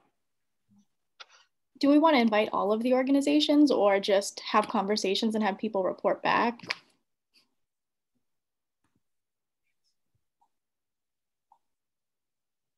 Maybe you guys could build specific questions and then everybody asks those same questions, perhaps. I don't know if that works because some places might be different if you're not, because we're also asking all of a sudden everybody just to come to this one meeting because that's it. And if they don't have that availability, you still want to be able to communicate with them. So why don't we do that? If they're not available, can they write something up for us with our questions? Could be one option if they can't come. I think that would work really well. Do we have the time to develop the questions really quickly right now, or is that something you all would want a subcommittee to develop and approved by the group, or I can develop the questions? I'm sure they'll be a little bit different for the different agencies. I can work with you. Okay. That sounds good. So then how are we going to do this? Are we just going to kind of say, you know, put out an invitation and see who, I guess that's the thing that I'm thinking through is like, are there some that we want to meet with, or are we just going to put out an invitation and say, okay, these are the, you know, to the different agencies and see who's available, and then the rest get the questions, I guess. We'll put out the invitation and people who are available can come, and people who are not, maybe they can write up something to us. That's we can submit questions to them. Just for clarity, this is just social services. Are we including educators in this? And okay. Well, might as well. I think it wouldn't be a everybody. Bad okay. Like Mary Custard too. Yeah. Someone from the school, because we haven't talked to anyone from. We have not. Yeah. The system. We didn't even reach out to Human Rights Commission either. So. Okay. This sounds good. I think it will be helpful to have their feedback too before we present to town council. What do you think, Russ? What are you thinking? I think it would be good to develop some questions, put them out to people, get some information as quickly as we can. So we have some of that information by the time, you know, if we get asked questions during our report to the town council or finance committee. And it may be that we'll, you know, if we do that with each of these organizations, we may get a better picture of who we'd like to have come in and spend some more time talking with us. I like that. That sounds good. You want to join us in the subcommittee, Russ? Sure. Okay, thank you. Do we have to decide on a time for the subcommittee to meet tonight? Yeah, because that's the thing, you need to decide by when you need to have those questions out to the agency. No. If we're going to do it that way, because we only have one meeting before that. 1 week, yeah. Can I suggest a possible different approach? Sure. If we have a subcommittee, then meetings have to be posted and everything in advance. If we ask Brianna to write the questions and suggest that others of us consult with her, she can consult with any one of us, and she can consult with even two of us at once, and there's no violation of the open meeting law. So rather than set up a subcommittee, I'd rather ask Brianna to do it and invite her to consult with any and all of us as part of the process. Sounds good. Yeah, that'll be fine. I mean, Ms. Toland, you can just like create a draft and then just share it with us, and then we can give you feedback, but just have a deadline by when. Okay. Yeah, that works for me too. Yeah, what I'm thinking, oh, go ahead. Sorry, just to remind everybody, if we have feedback, we cannot send the feedback to each other. Mm-hmm. That becomes consulting with each other. We have to just send it to Brianna. Yeah, let's just send it to Brianna and a CC to Ms. Moisten. That's how we do it. Mm-hmm. Sounds good. And then if anybody, if tonight you didn't remember a particular group or individual, you can submit it to Brianna in the future if there's somebody that we didn't thought about tonight. What about Summit Academy? That's kind of separate from the school, but still in the school. What is that? Say that again? The Summit Academy program. So it's where, I don't know the best way to explain it, but it's where some of the children that have more behavioral issues who can't stay within the daily school structure go.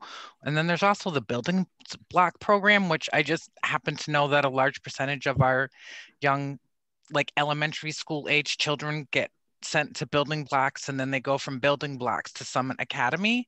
So, So we're talking special education. Mm-hmm. Yeah. Well, sort of. I mean, often it's hand in hand, but it's not necessarily hand in hand. Yeah, it's like what Ms. Boynton said, like the behavioral, a lot of times. Yeah. Because oftentimes they are involved with the police, with the law enforcement. The school do call. Yeah. Sometimes parents call for help. Yeah. Very critical population that we didn't reach. I thought about that too. So thank you for reminding us. You guys had a lot of work to do in a very little amount of time. And so, Yep. So I guess on a different topic, are we ever going to work on, the visioning thing that Dr. Love recommended? I would very much like to see her actually do the work for the town, and get compensated. She seems to have a good idea of what, should happen. And I say that as part of healing process, because there is so much hurt and ill feelings among, BIPOC folks that, a process like that might help.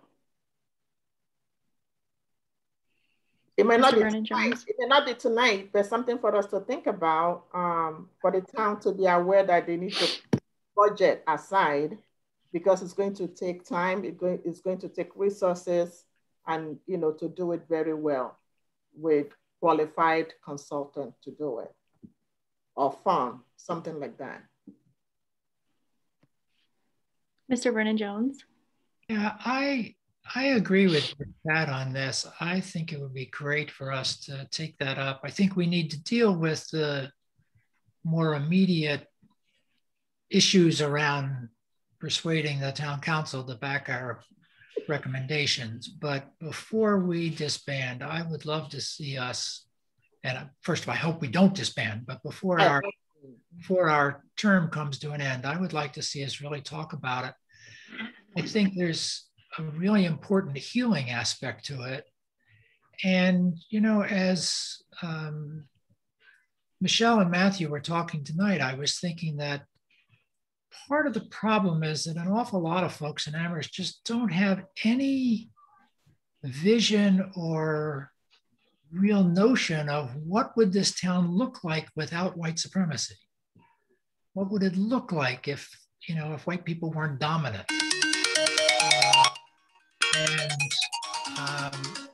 I think that's part of the process that Dr. Love was suggesting we initiate. And I think it could be a very powerful piece of what we're doing, and in some ways more than what we're doing.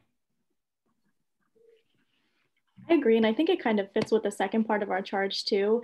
When the APD came, I recognize their intention to continue to hear the voices of the community, but there's been several different community forums, and healing needs to happen before BIPOC communities are approached for, like, I'm not sure how many times at this point, but before they share these stories again. Because it seems like there's a history, and even in the last year, there's been 3 different forums of people sharing painful stories and people being brave, people who could experience retaliation, sharing their stories, hoping that change will come out of it, and nothing happens. And sort of this repetitive theme is, let's do another forum. Before another forum happens, we need to envision what Amherst would look like without white supremacy, and we need to heal. Healing needs to happen, I think. Yeah, that's right. So, I just got a text from someone because I had mentioned what Mr. Ross did at Fort River School, the Affinity Group. Mr. Ross, if you don't mind, in a nutshell, what you did in that school, instead of me rambling, it would be nice.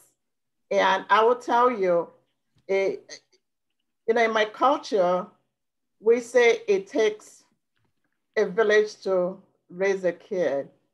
And I can't talk enough about wonderful experiences that my kids had at Fort River School due to Mr. Ross's leadership. You know, they became somebody today. It started at Fort River School. Take it from me. Go, take it. Well, you know Ms. Patton well enough to know what an amazing parent she is. She made those children what they are. But if I was able to help, that's great. The short version is that we created an opportunity for 5th and 6th graders at lunchtime to meet in racial affinity groups. I think we had a Black group, a Latinx group, a Cambodian group, we had a biracial group, and we had a white group. There may have been others, but those are the ones I remember for sure.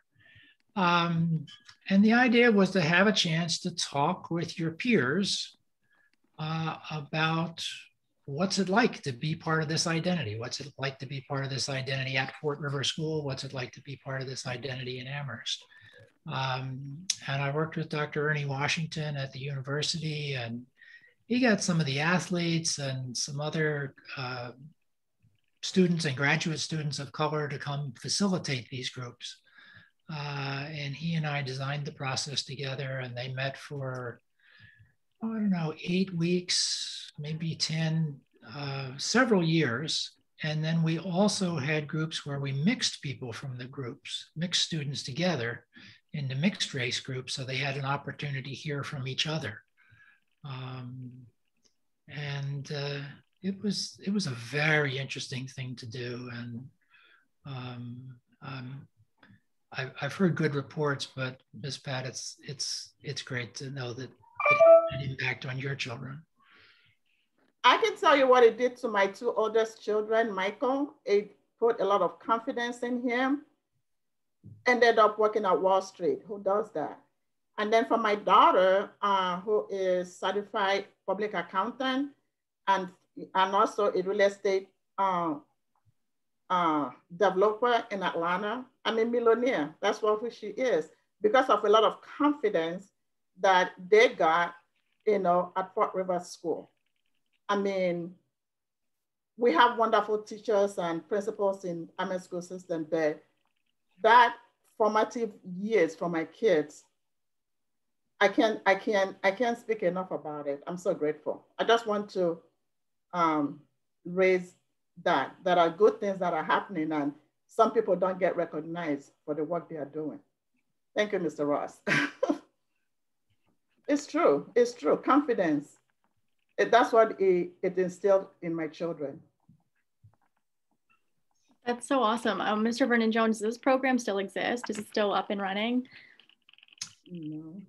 No, we lost our source of facilitators and weren't able to replace it. I would love it to continue in the school system. I would love it to continue.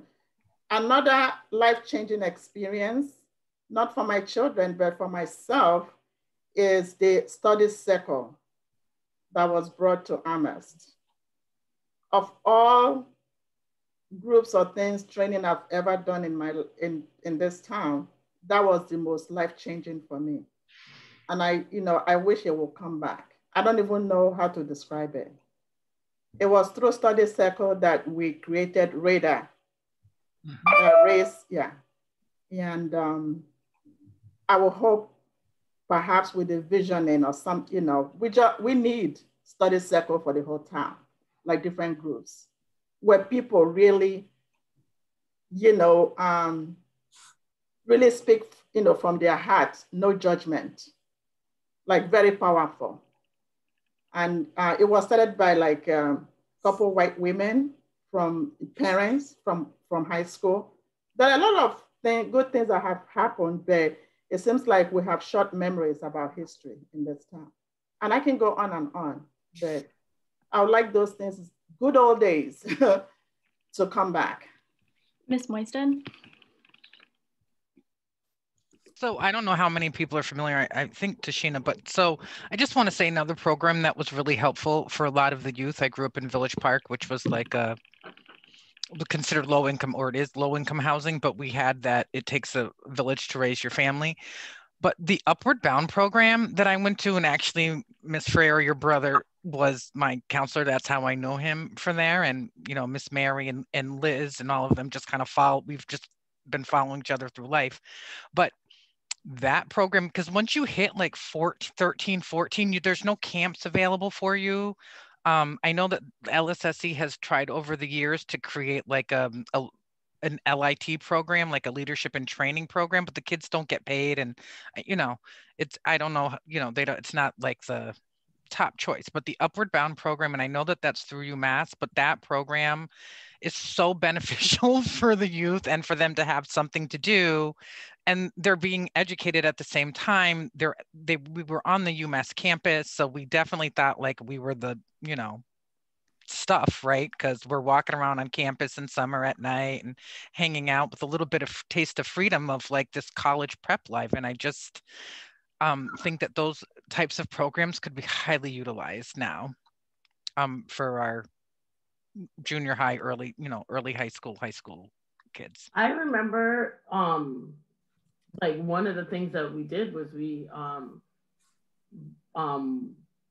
there were study groups that happened at the New Africa House. And when the New Africa House was, running back in the 90s, the way it was like, I remember like looking forward to it, to going to these groups. And it was kind of cool. Like, so one of the things that I really, really miss about this community is when I was coming up in the 90s, there was a direct connection with UMass and the town of Amherst and the youth of Amherst. And there were things that were happening at UMass that the folks from Upward Bound would definitely really support and encourage the youth to attend programs that, programs, concerts. I remember it didn't necessarily stop when school was out.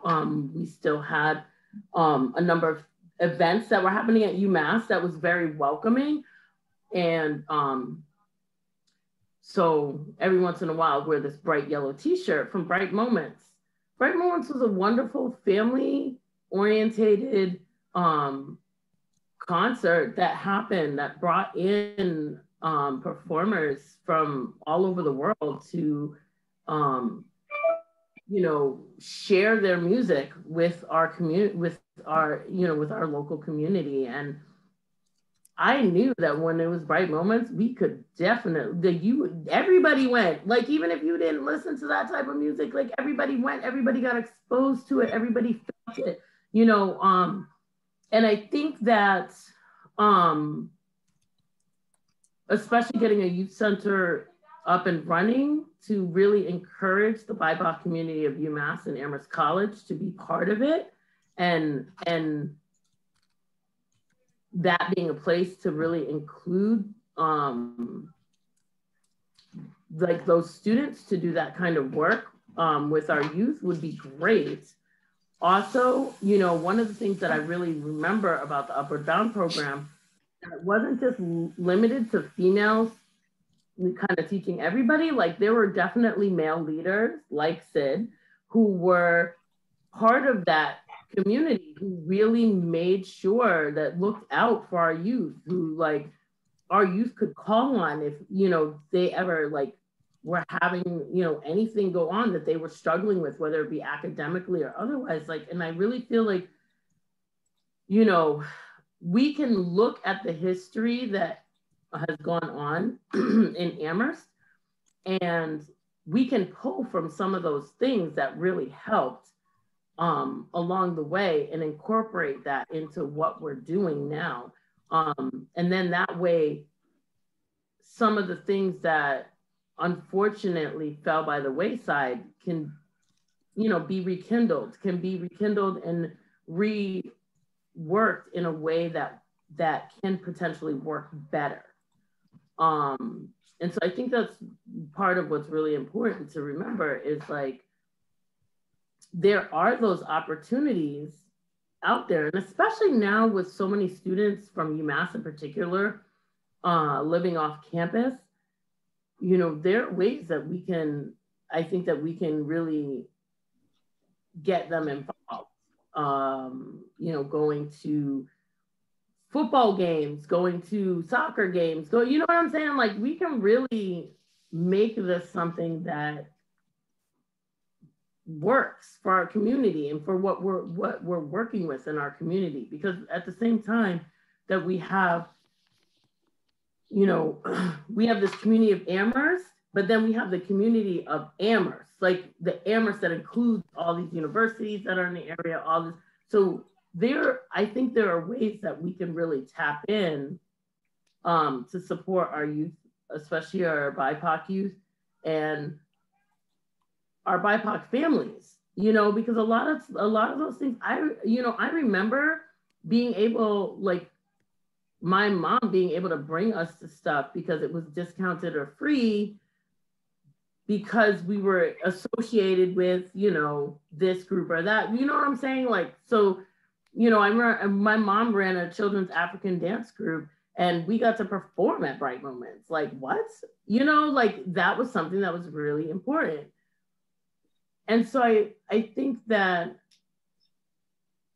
we can really tie these things in, you know, like Mr. Vernon Jones, the program that he, you know, started at Fort River, like how can we incorporate that, you know, to make that part of, you know, what the further education, what we're doing, you know, and I have to say that, you know, it's really for our youth because at the end of the day, you know, I spent way too much time over the pandemic on TikTok.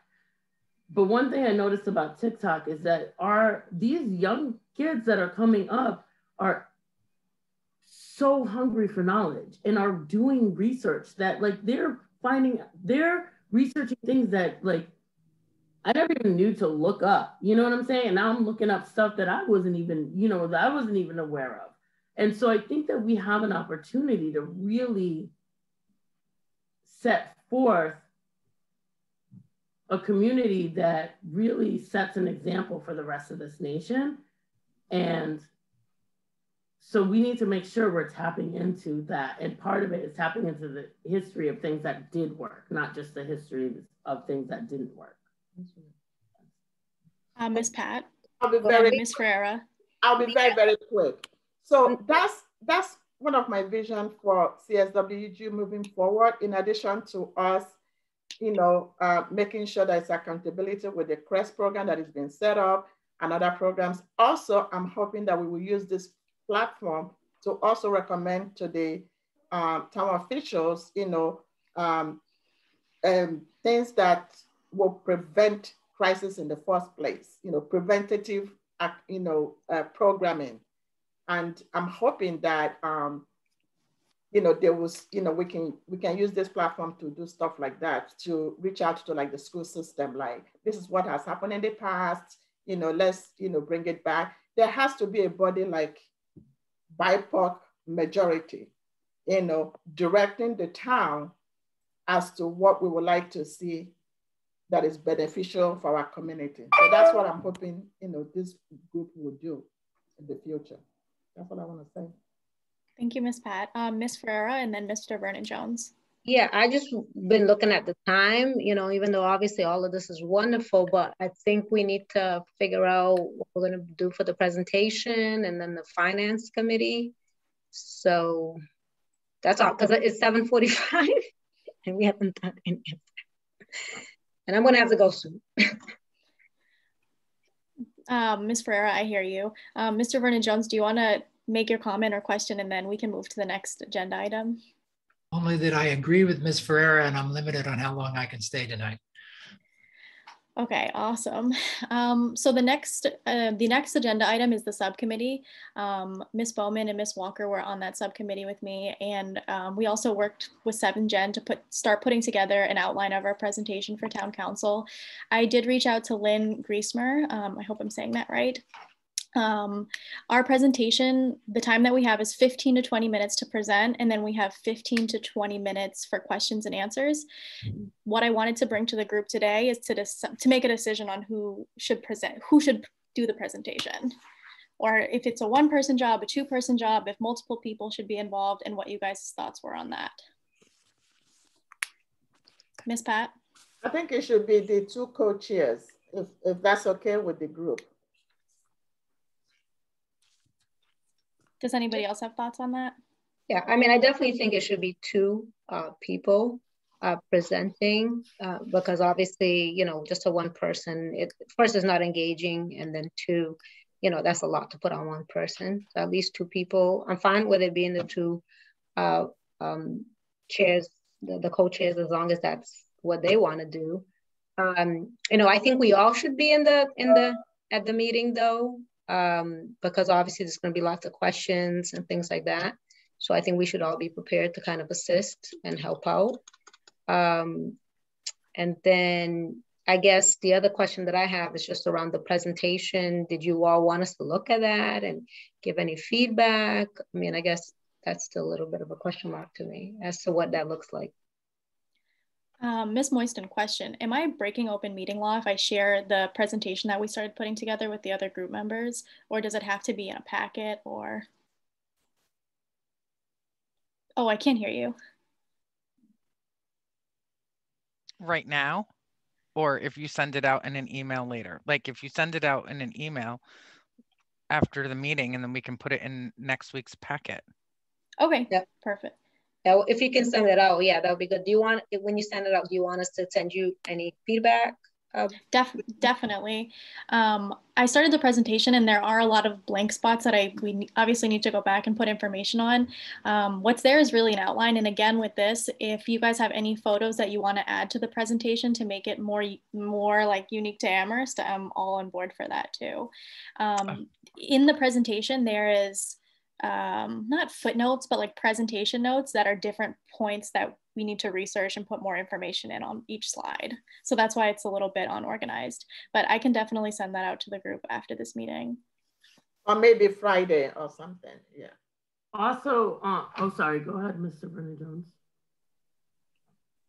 May I? I'm very comfortable with our two co-chairs being the primary presenters. I think everyone on this group has played such a significant role that I would really like, at some point in the report for each of us to get to say 1 or 2 sentences, whether it's just why we think this really matters or in some way to hear everyone's voice, for me would be important. Ms. Bowman? What I was just gonna say is that I think it's great if our two co-chairs present.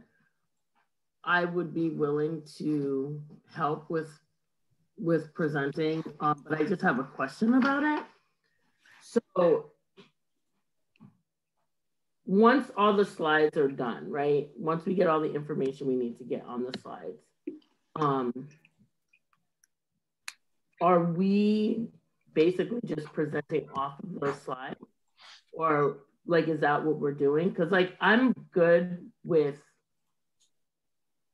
speaking with, prompts, but I'm.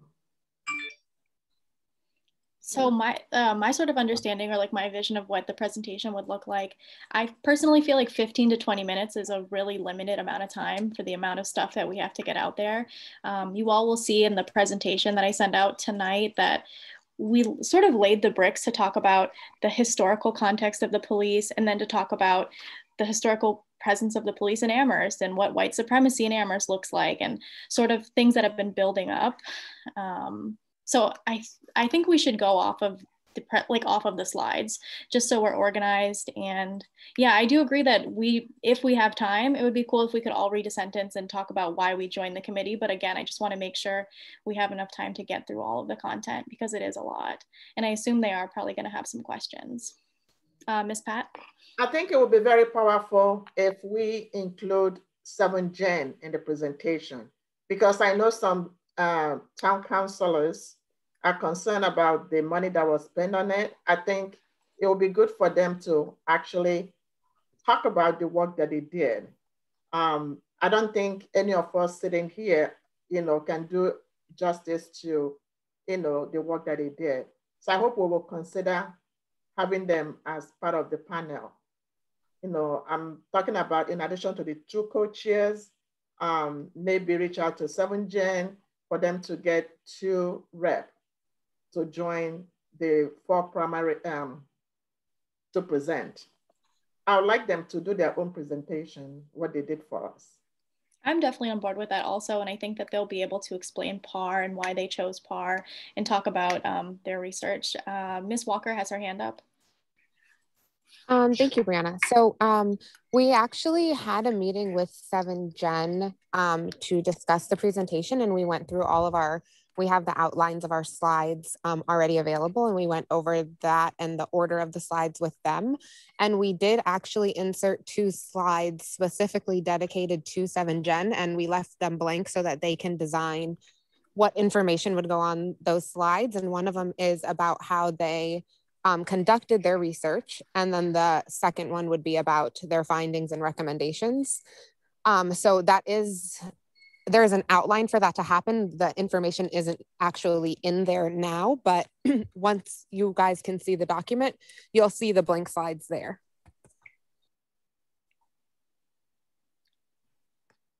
Did anybody else have any questions about the presentation? Ms. Pat? So again, this speaks to who makes decision. We've been meeting for months now, every week, and they're giving us 20 minutes to present and 20 minutes to, why not devote the whole evening? We're talking about BIPOC community in this town, African American, Hispanic, and all different groups, Asian, about our issues. And they're only giving us 20 half an hour. I think we should renegotiate. Let them devote the evening for us. We deserve it. If everybody's on board with that, I'm very comfortable with reaching back out and asking for more time. I do think 15 to 20 minutes is just a very short amount of time, even just for our recommendations. Yeah. How's the group feeling about that? They should give us an hour to do what we want to do and do it very well.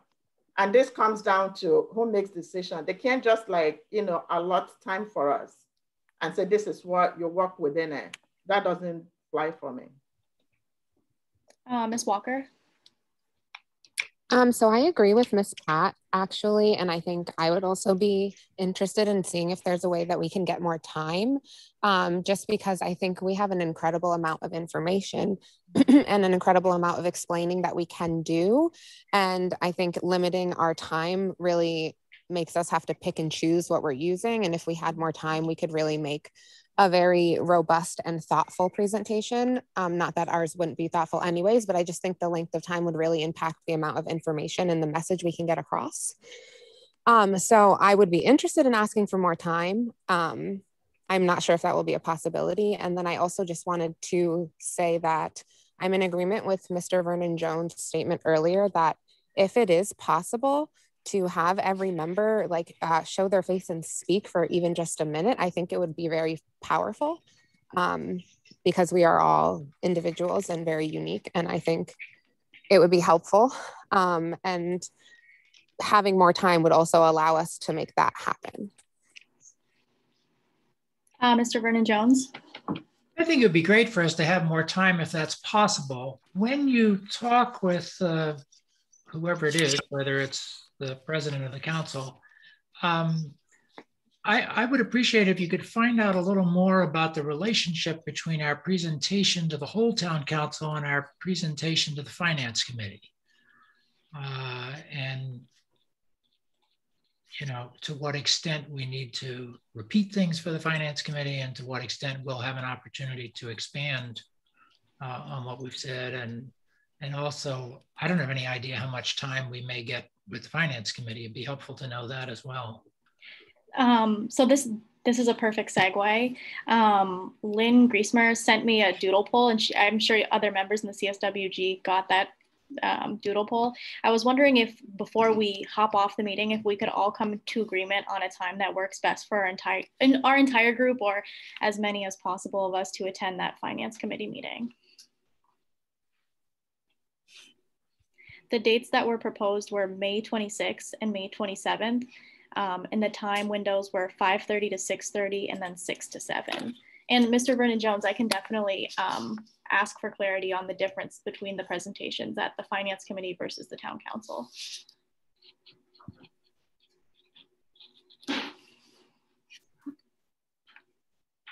When we talked about it, we were talking about that we thought Thursday would be better because we'd have time Wednesday to be in our meeting, right? I think Ms. Moisten. That was backwards because starting next week we meet on Thursdays.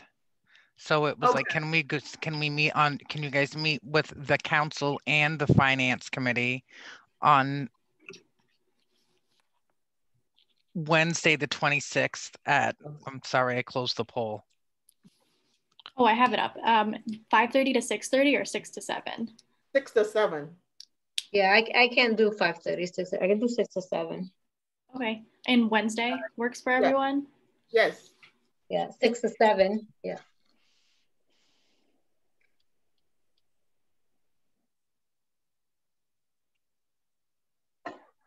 I will respond on behalf of the working group and say that that's the time that works best for us. I also wanted to let you all know I am going to do my best to attend the finance committee meeting this Thursday. Even though we're not presenting, I think it's important that members of the community safety working group hear what the APD wants in their budget and their meeting with the finance committee.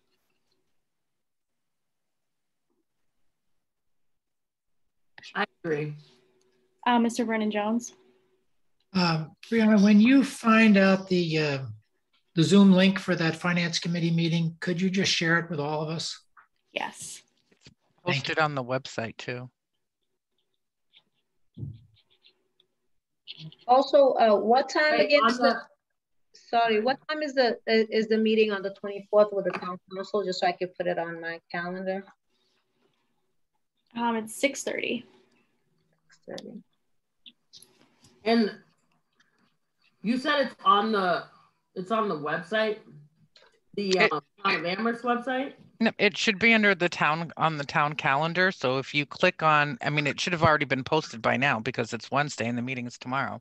So if you click on on May 13th on the calendar, it'll pull up all the meetings for the 13th. And it should include the finance committee, and then the link is right in there. Not that I can send it out to you guys and find it just as easy, but Okay, yeah, send it to us, please. Yeah. And okay. Oh, go ahead. I have to say, for logistical purposes, that it was brought to my attention that people had not received their retroactive pay checks that had submitted their HR paperwork, right? So you would have received 2 paychecks only for $100, but you should have received paychecks starting all the way back from December. And so those should be coming out in the next payroll. So we will always be paid you guys will always be paid the second pay period of the month. And so that is coming out, that retro payment for those who have submitted their paperwork will come out on the 21st. Thank you, Ms. Moisten. I didn't follow up with that. I'm sorry. I didn't think I needed to, but apparently I did. So. Thank you, Ms. Moisten. Thank you. Did the group have anything else that they wanted to bring up before we move toward leaving?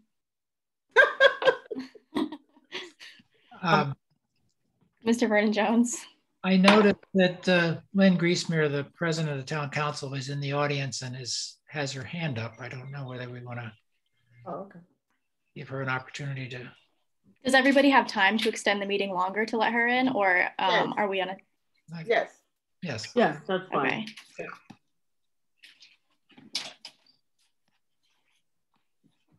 Hi.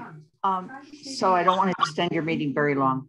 I just wanted to mention that so I've been also polling the town council, and we want to make sure that, first of all, if we do the evening meeting, it will be for however long it goes. It can be this is for the finance committee meeting, that it can go well beyond, an hour.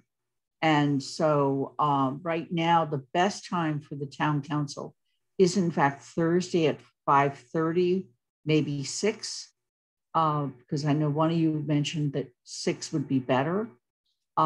So if that was possible for the more full discussion with the finance committee meeting, and then I'll work with Brianna to see what we can do with the town council meeting in terms of the time that you're looking for on the 24th. Okay. Thank you. Thank you. Thank you. Mr. Vernon Jones. Well, I would propose we meet at the time that the most town councilors can join the finance committee, so that Thursday would be great. I wonder if we could have our meeting on Wednesday. The time we previously said was available to meet with finance. Could we meet with each other? Let's do that. Okay. But still at 6 then, right? On Wednesday at 6? Wednesday at 6 or 5:45, yeah. No, I can't do 5:45. I can only do 6. That's what I was telling you all. That 6. On the 26th, it would have to be at 6.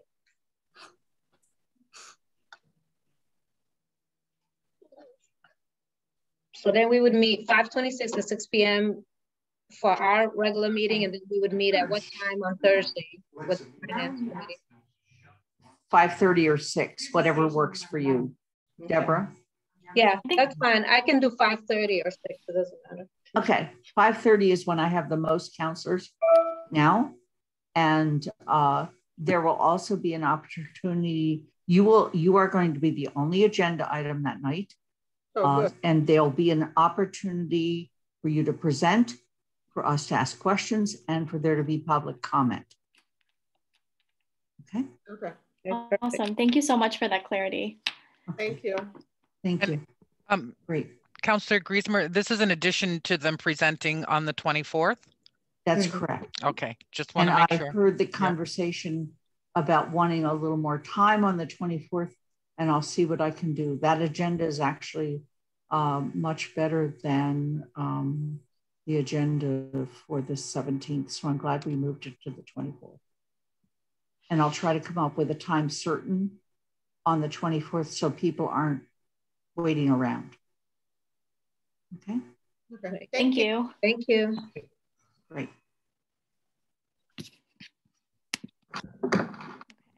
I just need to know if everybody's going to attend that meeting. So, because on the 24th to present, because I will need to post a meeting.